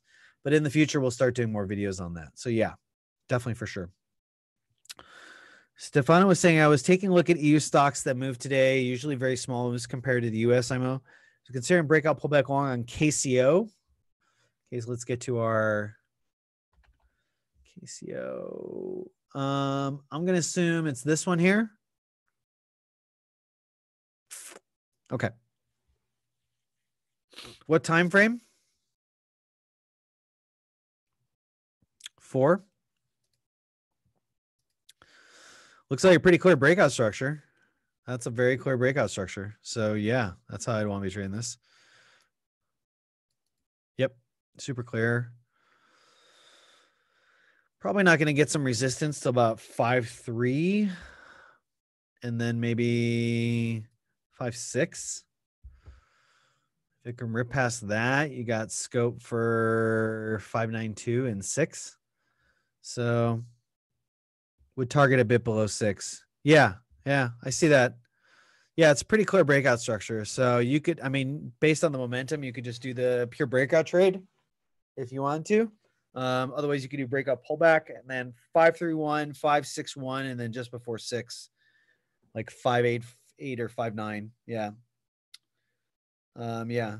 Trying to add some EU stocks to look for in the AIM session. Might as well. If you're in the, man, I am doing everything I can to convince my girlfriend to shift her business so I can live in Europe. Because if I lived in Europe right now, I could day trade the European session, which would be awesome. There's a lot of stocks in the European session that I like to day trade. I'd like to trade the Swiss index. Some of the Dutch stocks are pretty good. Some of the German stocks, the UK stocks, FTSE, CAC, Euro stocks. There's a lot of European stocks I like to trade. So I could do 2-3 hours of the Euro session. Then I could take a break. And then 3 or 4 in the afternoon, I could day trade the US session. So I could get 2 day trading sessions a day. So I could do 3 hours of trading Euro session, 3 hours of trading US session. That would just be gold. Like that would be printing money. Like if I could day trade 2 sessions, dear God, like it would just be gold. Sasha's saying move to Sweden so you could take advantage of the crazy tax benefits. Yeah. Trust me, I would. If Sweden starts getting better weather and more sunlight, you can get me. That's an easy sell. My girlfriend's from California. There's no way I'm convincing her to move to a place that's cold, not much sunlight, not good weather. It just won't happen. I'll have a very unhappy girlfriend, and then I will have a very unhappy me. So, yeah, not going to happen. Go to Denmark better than Sweden? Really? They have better weather than Sweden? Is that true? I mean, I know they're a little more on the rainy side, but every time I see pictures or videos of like Denmark, it's like rarely ever sunny. But I mean, Copenhagen looks like a cool city. It looks like a definitely cool city. I mean, most of the Scandinavian countries seem like they have cool cities. Yeah. Okay, so hopefully I answered you on that one there, Stefano. Okay. Let's see what we got here. STC. Thanks, Chris, for the answer. Happy birthday, man. Thank you. I appreciate it. Thank you. I get confused in choosing FX pairs. For example, I found a setup before the session open on a pair like pound dollar, but that pair did do as expected, and some other pair like GA, maybe you meant didn't do as expected. But then some other pair like pound Aussie did, but by the time I found out the move, it already happened. That's where your pre-market analysis. You should have a set number of instruments you go through every single day. You should have a set process for analyzing, for trade planning, for selection. And then after that's done, you can use the session for randomly looking for potential trades. But yeah, it seems like you have to have I don't know if you have a routine that you follow every single time. Like I have a routine that I follow every single time I sit down to trade. It's the exact same thing. So I just don't miss anything. I have things on my stocks. I have my scanners. I have all my things in place. I know exactly what I'm going to do. If something happens on something outside of my training plan, then either it didn't show up on my scanner or I failed to analyze it pre-market. So seems like you need a fixed routine for analysis, pre-trade, preparation, planning, all that stuff. Then once that's done, you're just waiting for that to happen. And as that's waiting to happen, you can randomly filter through your pairs and then just be like, hey, is anything new forming? And if something is new forming, then you trade it. So just one second, I'll blow my nose here. Okay. He's back. So yeah.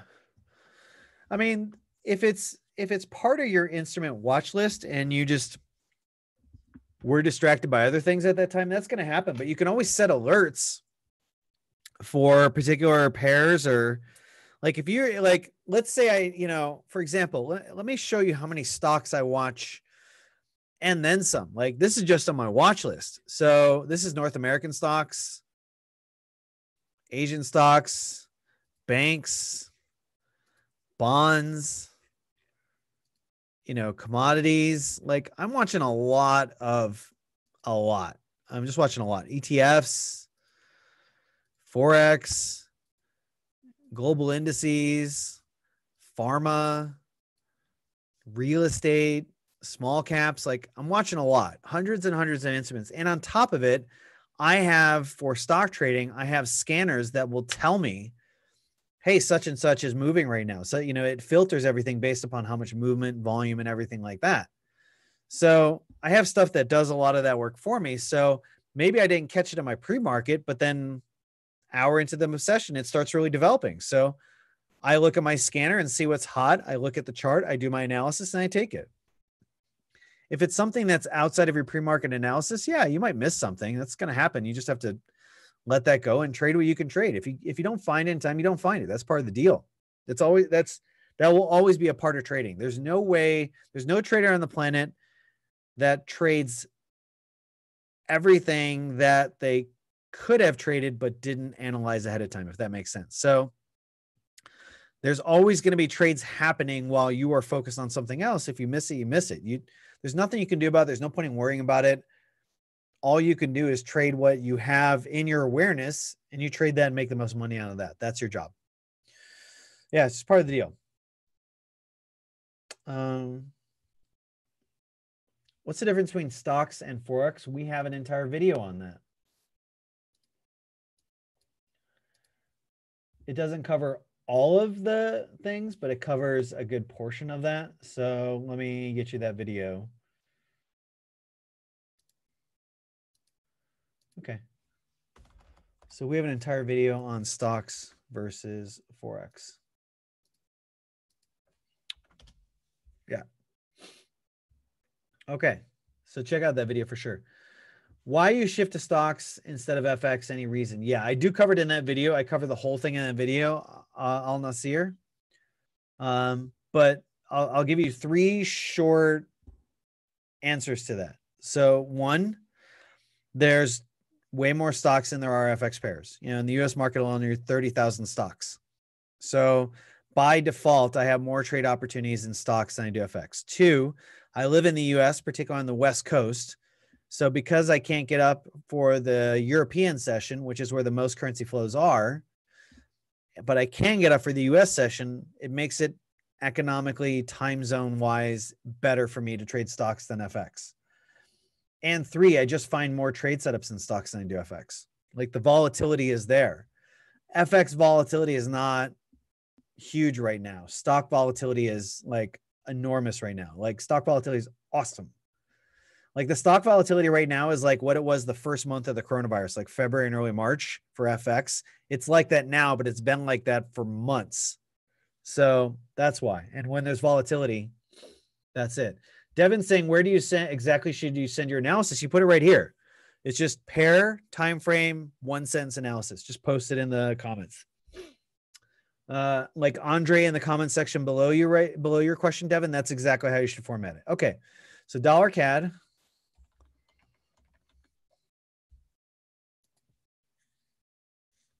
Four-hour.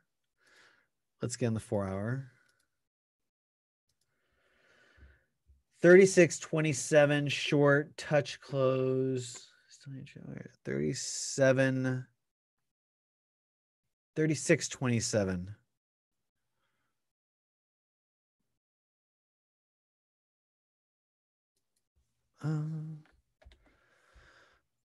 I think you're thinking of trying to selling off this reaction right here. It's not bad. It's not great. This is your best zone to be shorting. This right here. Well, you could extend this up a little bit. That's your best zone to be shorting, between here and here. That's a short, to me, that's a good short zone. Now it depends, because if this continues to build higher lows, then that would suggest that this zone is under attack, because the highs are staying the same, but the lows are continually building. So that would tell me that it's under attack. And so I would probably be quicker to get out on shorts. But if this low stays, maybe it even makes a new low here and then bounces back up, then I'd be shorting and targeting, you know, this and then those lows. So, but this is your better short zone, in my opinion. Ali Mogadam is saying, go to Spain. I've thought about it for sure. The other part is my girlfriend, so that's tricky. Cali weather versus Sweden. Yeah, there's no chance on that. Italy is always an option. Italy has had a lot of problems with the coronavirus, but Italy, if I went to Europe, I think I would either go to Spain. I would go to, I mean, the weather in Scandinavia is just not where I'd like it to be. So it'd be very hard for me to live there. You can't live in California for years. You know, when I wasn't living in California, where was I living? You know, Mexico, Uruguay, Argentina. I lived in Montreal for 2 years, but it would be hard for me to live in that climate for long periods of time. So to go from that to Sweden would just be too rough. I would not do well physically. But we're considering, you know, if I did go to Europe, it would be Spain, Italy, maybe Andorra would be a possibility. So yeah, those would be my top choices. How to remove attachment on money. How to remove attachment on money. Could you be a little bit more specific? Like, what do you mean by that? When you say attachment on money, what does that mean to you?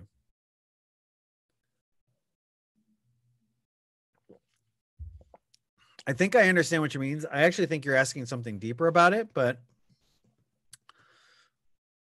I want to see if I understand what you mean by that before I answer that question. It's a good question. 9:46. Okay, let's see if we can get a little bit more in, and then we'll. Sasha's saying you need to live here during the summer months for 6.5 months. You don't have 6.5 months of summer in Sweden. Come on now. You get the tax benefits, yeah, but I'm getting 3 months of summer if I'm lucky, and then I'm getting 3 months of like cold, wet, gray. Summer is awesome. I believe it, but that's like 2-3 months. Then you can live the rest of the time in Spain, Italy, and still have the benefits. Yeah, for sure. But yeah, the other thing is the girlfriend. So.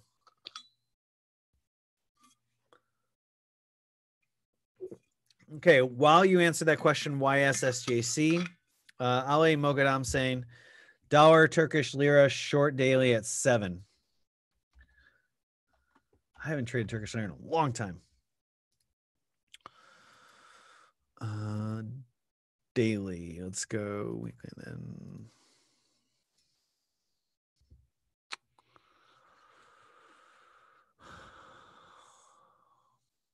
It's not bad.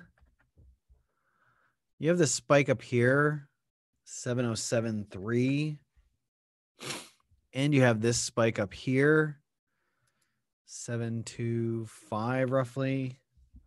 It's not bad, but everything's building towards the upside. So it's kind of trading counter trend. We have had some strong rejections.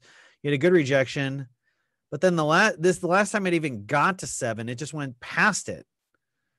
So it's almost like you're betting that this is going to hold when this held, but then the next time it got up here, it just went right through it. So if anything, I probably want to sell higher up, you know, sell towards the top of this rejection, tight stop above, and then maybe target this. So maybe like, you know, get at the top of this rejection, target the 707, whatever that is, 708. So you get about 17, you know, 1700 pips on that potential, and you have very tight stop, but it's just continuing to build. You know, once it starts to stabilize, that could be a good carry trade reversal, but right now, dollar's just gaining against Turkish lira. So You must have some superpowers. How the hell do you follow so many instruments when I'm day trading? I can't focus on more than 2 pairs.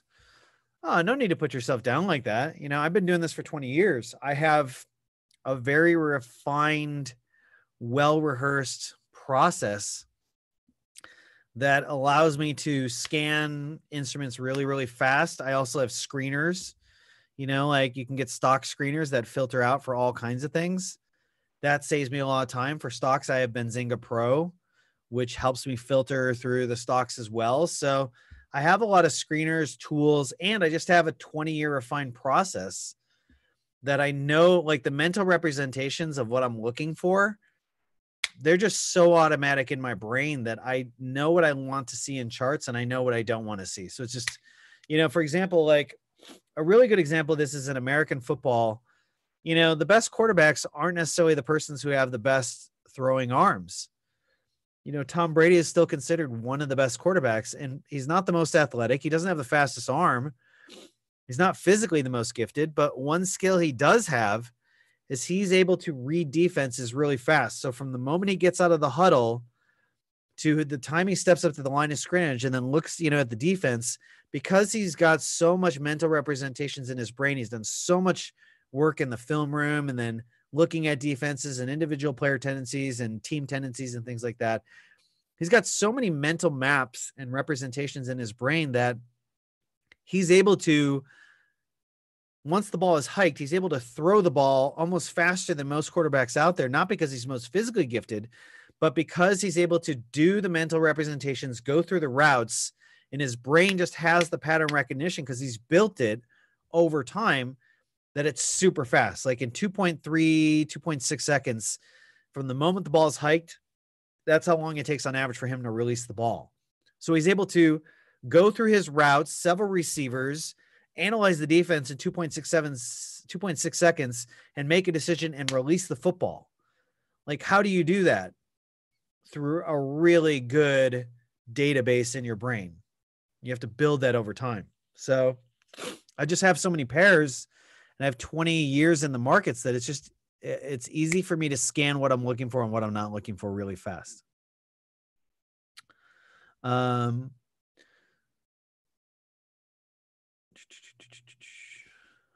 traders, I'm a beginner from India with 2 years experience in trading. What is your recommendation for beginners like me? Scalping isn't based on the time frame. It's important to understand that. I day trade off the 5-minute, but I'm not scalping.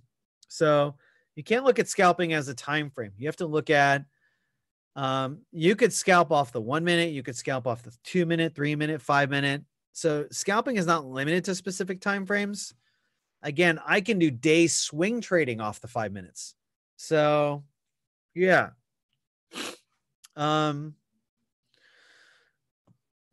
It depends. So you're basically asking, should you scalp? Should you swing? So first off, you got scalping. In terms of day trading, you got scalping. You got short-term day trading. You got day swing trading, which is where you're basically buying in the early portion of the session. You're closing out towards the end of the session, or it hits your take profit or stop loss, but you're getting out before the end of the session. So you're holding for the larger move of that session. Short-term day trading is you're just trying to target a specific, you know, in currency pairs, so many pips. In stocks, it would be some like 50 cents, $1 or something like that. And that could take, 20 minutes. It could take a few hours, but it's not the whole session. Scalping is like in stocks, that's anywhere from 5 cents to like 20, 30, 50 cents. So it's more of like a size that you're going for instead of a time frame. My recommendation is to try all of them individually. And then whichever one you do best is the one that you do. I don't recommend one for everybody because some people just have the brains where they're wired better for scalping than swing trading. Some people are better for swing trading than day trading. Some people are better at day trading than position trading. You have to find out where is your sweet spot. And then you just do what you do best. Don't try and do everything. Just do what you do best. Find what you do best and then just hammer the crap out of that. Like that's where you just apply your edge as much as you can on that. So that's my recommendation. That's the experimental part of trading, is that you have to experiment with what feels most natural. What do you really enjoy doing the most? What do you get most energized with? For me, when it comes to stocks, I do not get energized by scalping. I find that it drains my energy. It's not that I couldn't do it skill wise, but I just feel that it doesn't work for me as a person. That doesn't mean it's bad. I know plenty of people who are really good scalpers and they could never do the type of trading that I do. I do a combination for day trading stocks. I do a combination of short-term day trading. I'm generally looking for a $1 move in the market. If I capture more, great. But I'm looking for a $1 move in the market. So if a stock starts at 4, I want to get out at 5 at a minimum.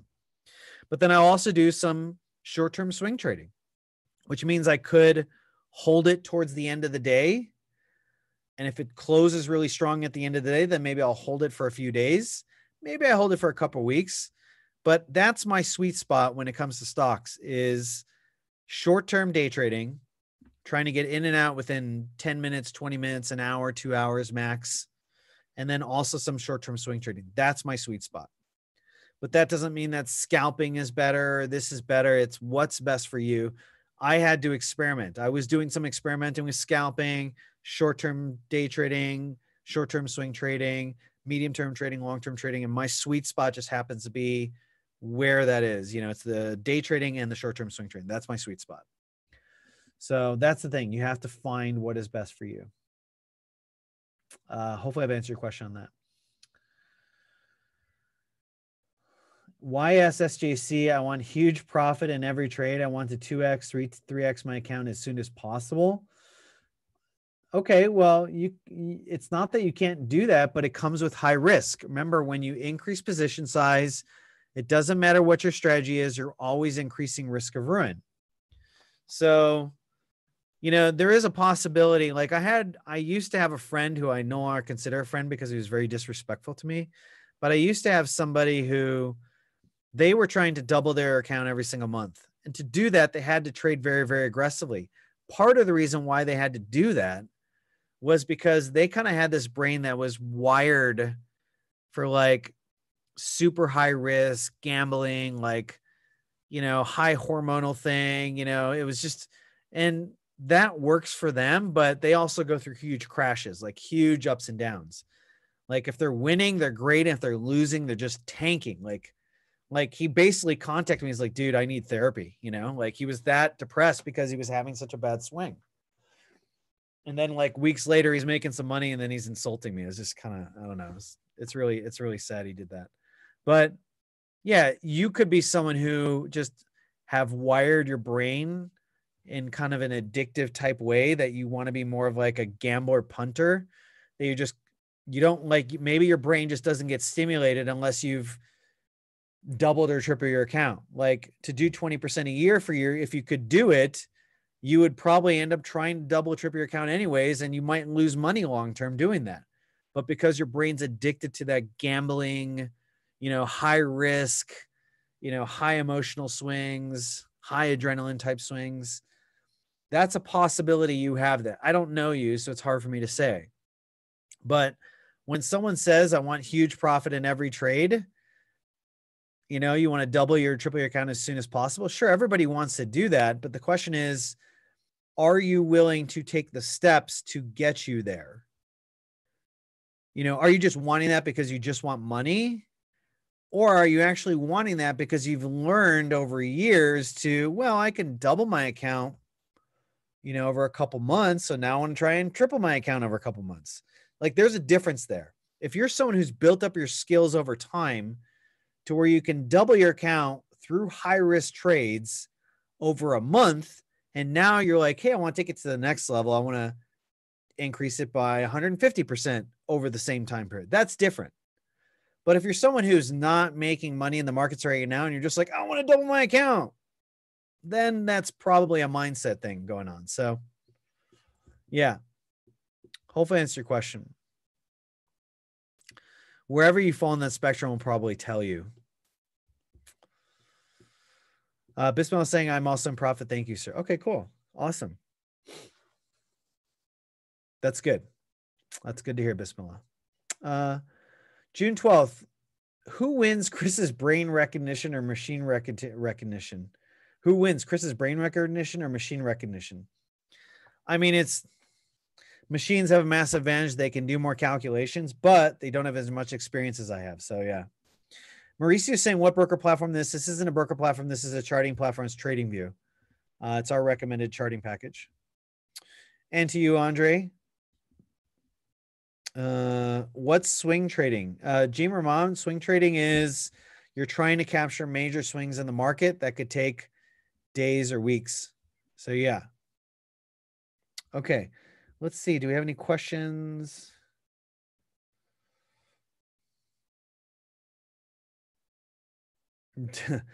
Yanni and Sasha are going over Denmark versus Sweden. Denmark is better climate-wise, but not the same tax benefits as Sweden has. There is that. That's a good point. Okay. Market this week was terrible. Really? I thought it was a great week for the markets. Maybe the markets you were trading, but stock markets were great this week. We had huge volatility. We had some great trades, some good option plays out there. Like we had a pretty good week. We struggled on, I think we struggled on either Monday, Tuesday, or Tuesday, Wednesday. Like we were either flat or slightly negative those days, but then Thursday we did really good. We also, it wasn't just Thursday that we did good with the trades we initiated that day. Thursday we did good because a lot of trades that we had done before, we were now able to close. Like we were able to close GDX. I've been long GDX for quite a while. And I got to close some of my GDX positions. So I had been long GDX. I had bought the breakout. I missed the pullback here, but I bought the breakout of this, and I've been long-term bullish on it. And I felt like, hey, as long as it holds this, I'm still going to stay long. And it bounced, and it got pretty much close to our target.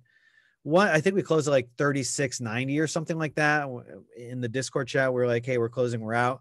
So I got to, pretty decent sized position from low 34s to like 36.90. It's $2.90. That's a pretty good trade.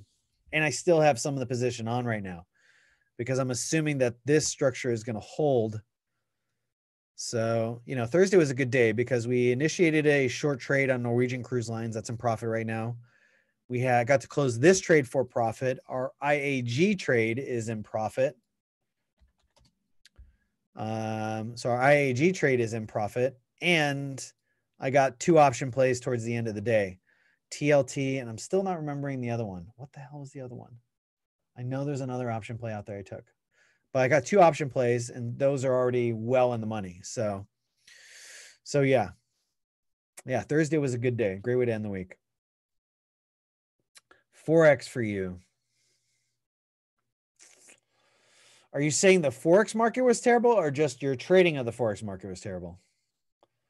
STC, as per your experience, what is a realistic percentage gain in month in FX in a moderate way? It's kind of an ambiguous question. Like, are you saying me moderate, you moderate? I don't know you, so I'm like having to speculate. I'm having to speculate on what your moderate is. It's hard for me to say because a majority of my trading now is in stocks. If I move to Europe, then I'm going to reshift a fair amount of my trading to FX. But until that happens, I'm trading mostly stocks right now. But yeah, me moderate versus you moderate is 2 totally different things. I can tell you right now for stocks, I try and target 10% a month. That's what I'm trying to target every single month. So my goal is 100 to 120% gain at the end of the year. That's my goal. And the thing is, I had to move to a new platform in April. I got there like mid-late April. And my goal is still that by the end of the year, I'm up over 100%. That's my goal. Is percent risk the same as lot size? No, because they're independent. And your account's always in flux. Percent risk is percent risking of your account balance. Yeah. Lot size will affect what is percent risk, but it's not always the same because a lot on some currency pairs can be worth more or less than others. How do I become a member? I want to be in these stream regularly. If you want to be on these stream regularly, every Tuesday we do free stock, and every first Friday of every month we do a stream. In terms of becoming a member, because you're 10, I technically would have to force you to, like, I wouldn't want you to just become a member. Like, you have to get parental permission for that. That's the only way I could do it honorably. You're like, your parents would have to be fully informed, you know, they're covering it, they all that. So yeah. Yeah. Um, what currency pair will you choose for day trade if someone told you that only one instrument you're allowed to trade? Wow. What currency pair?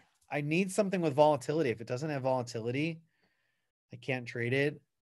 Being that I'm in the US right now, I'd probably choose dollar mex. Dollar mex because it's got the volatility. In North America, that's some of the best volatility. I know dollar cat is starting to pick up, but it's not always like that. A currency pair that's been consistently good for me in the past. My top currency pairs of all time are dollar CAD, dollar MEX, Aussie Kiwi, and Kiwi dollar. Those are my top 4 currency pairs over time.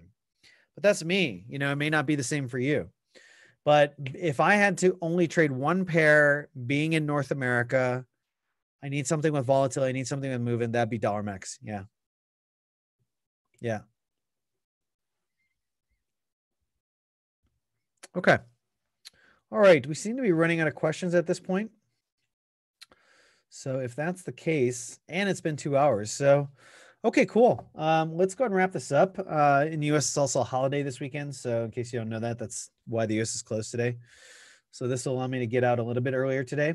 But great trading session today, guys.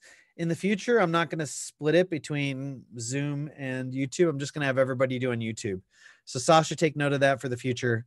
When we set this up, we'll just set it up on YouTube because then everybody's in one place. I don't have to split. And also, like, YouTube comes at a delay, but Zoom doesn't. So, you know, it seems like it's more smooth if we do it all on one side. So great session. Great trading with you guys. Be here next month, first Friday of every month. And then every Tuesday morning, we do stock pre-market analysis 30 minutes before the US stock market opens. So 6 o'clock Pacific, sharp 9 a.m. Eastern Standard Time, New York. So be there for that. Other than that, have a great have a great weekend, holiday weekend, and have a good trading week next week. If you want to take advantage of the 20% coupon code, we've posted it. But let me make sure you all have it again. I hope that you get to become members. If you become stock trading members, you get to see all my day trades. I have an entire channel just for day trading where everybody gets to see all my day trades for that. Other than that, have a great weekend. I hope to be working with you soon. Best place will be Monaco. I've thought about Monaco many times. Definitely thought about Monaco, especially since you got the Formula One there. But I have a lot of trader friends in Monaco. And I hate to say it, but I don't think Monaco would be my jam. I don't think Monaco would be my jam. There are about 3,000 Bloomberg terminals in Monaco, and that means there's a lot of traders in Monaco. So I think it'd be great in terms of trading environment. You got Formula One, there's a lot of money and things like that. But I have a really good insight. I have a friend who's from there, and he's like, look, dude, he's like, you will not be able to go to any sort of party or anything like that without people constantly talking like how much money you got, how much money this and that, and girls wanting you for your money or dissing you because you don't have money. Like, that's just not my style. I'm a pretty low key kind of guy. I prefer to be under the radar. Like, I really prefer to be a private person under the radar. Like, I'm public in terms of my business, but in my personal life, I'm just a private dude who likes to just like wear t-shirts and shorts and walk down the street and nobody knows me and nobody cares about how much money I have or don't have, or that's just me. I'm a pretty low key kind of guy. So I think Monaco would be cool in some ways, but I hate to say it, but I don't think it'd be my jam. But there's nothing wrong with it. I think it's totally cool. I think it's a great place, and I have a lot of good friends there. So yeah. Thank you for the happy birthday wishes. I appreciate it a lot. It was awesome seeing you all. Good having such a great session today here as well. And happy Independence Day to us Americans. Yes, for sure.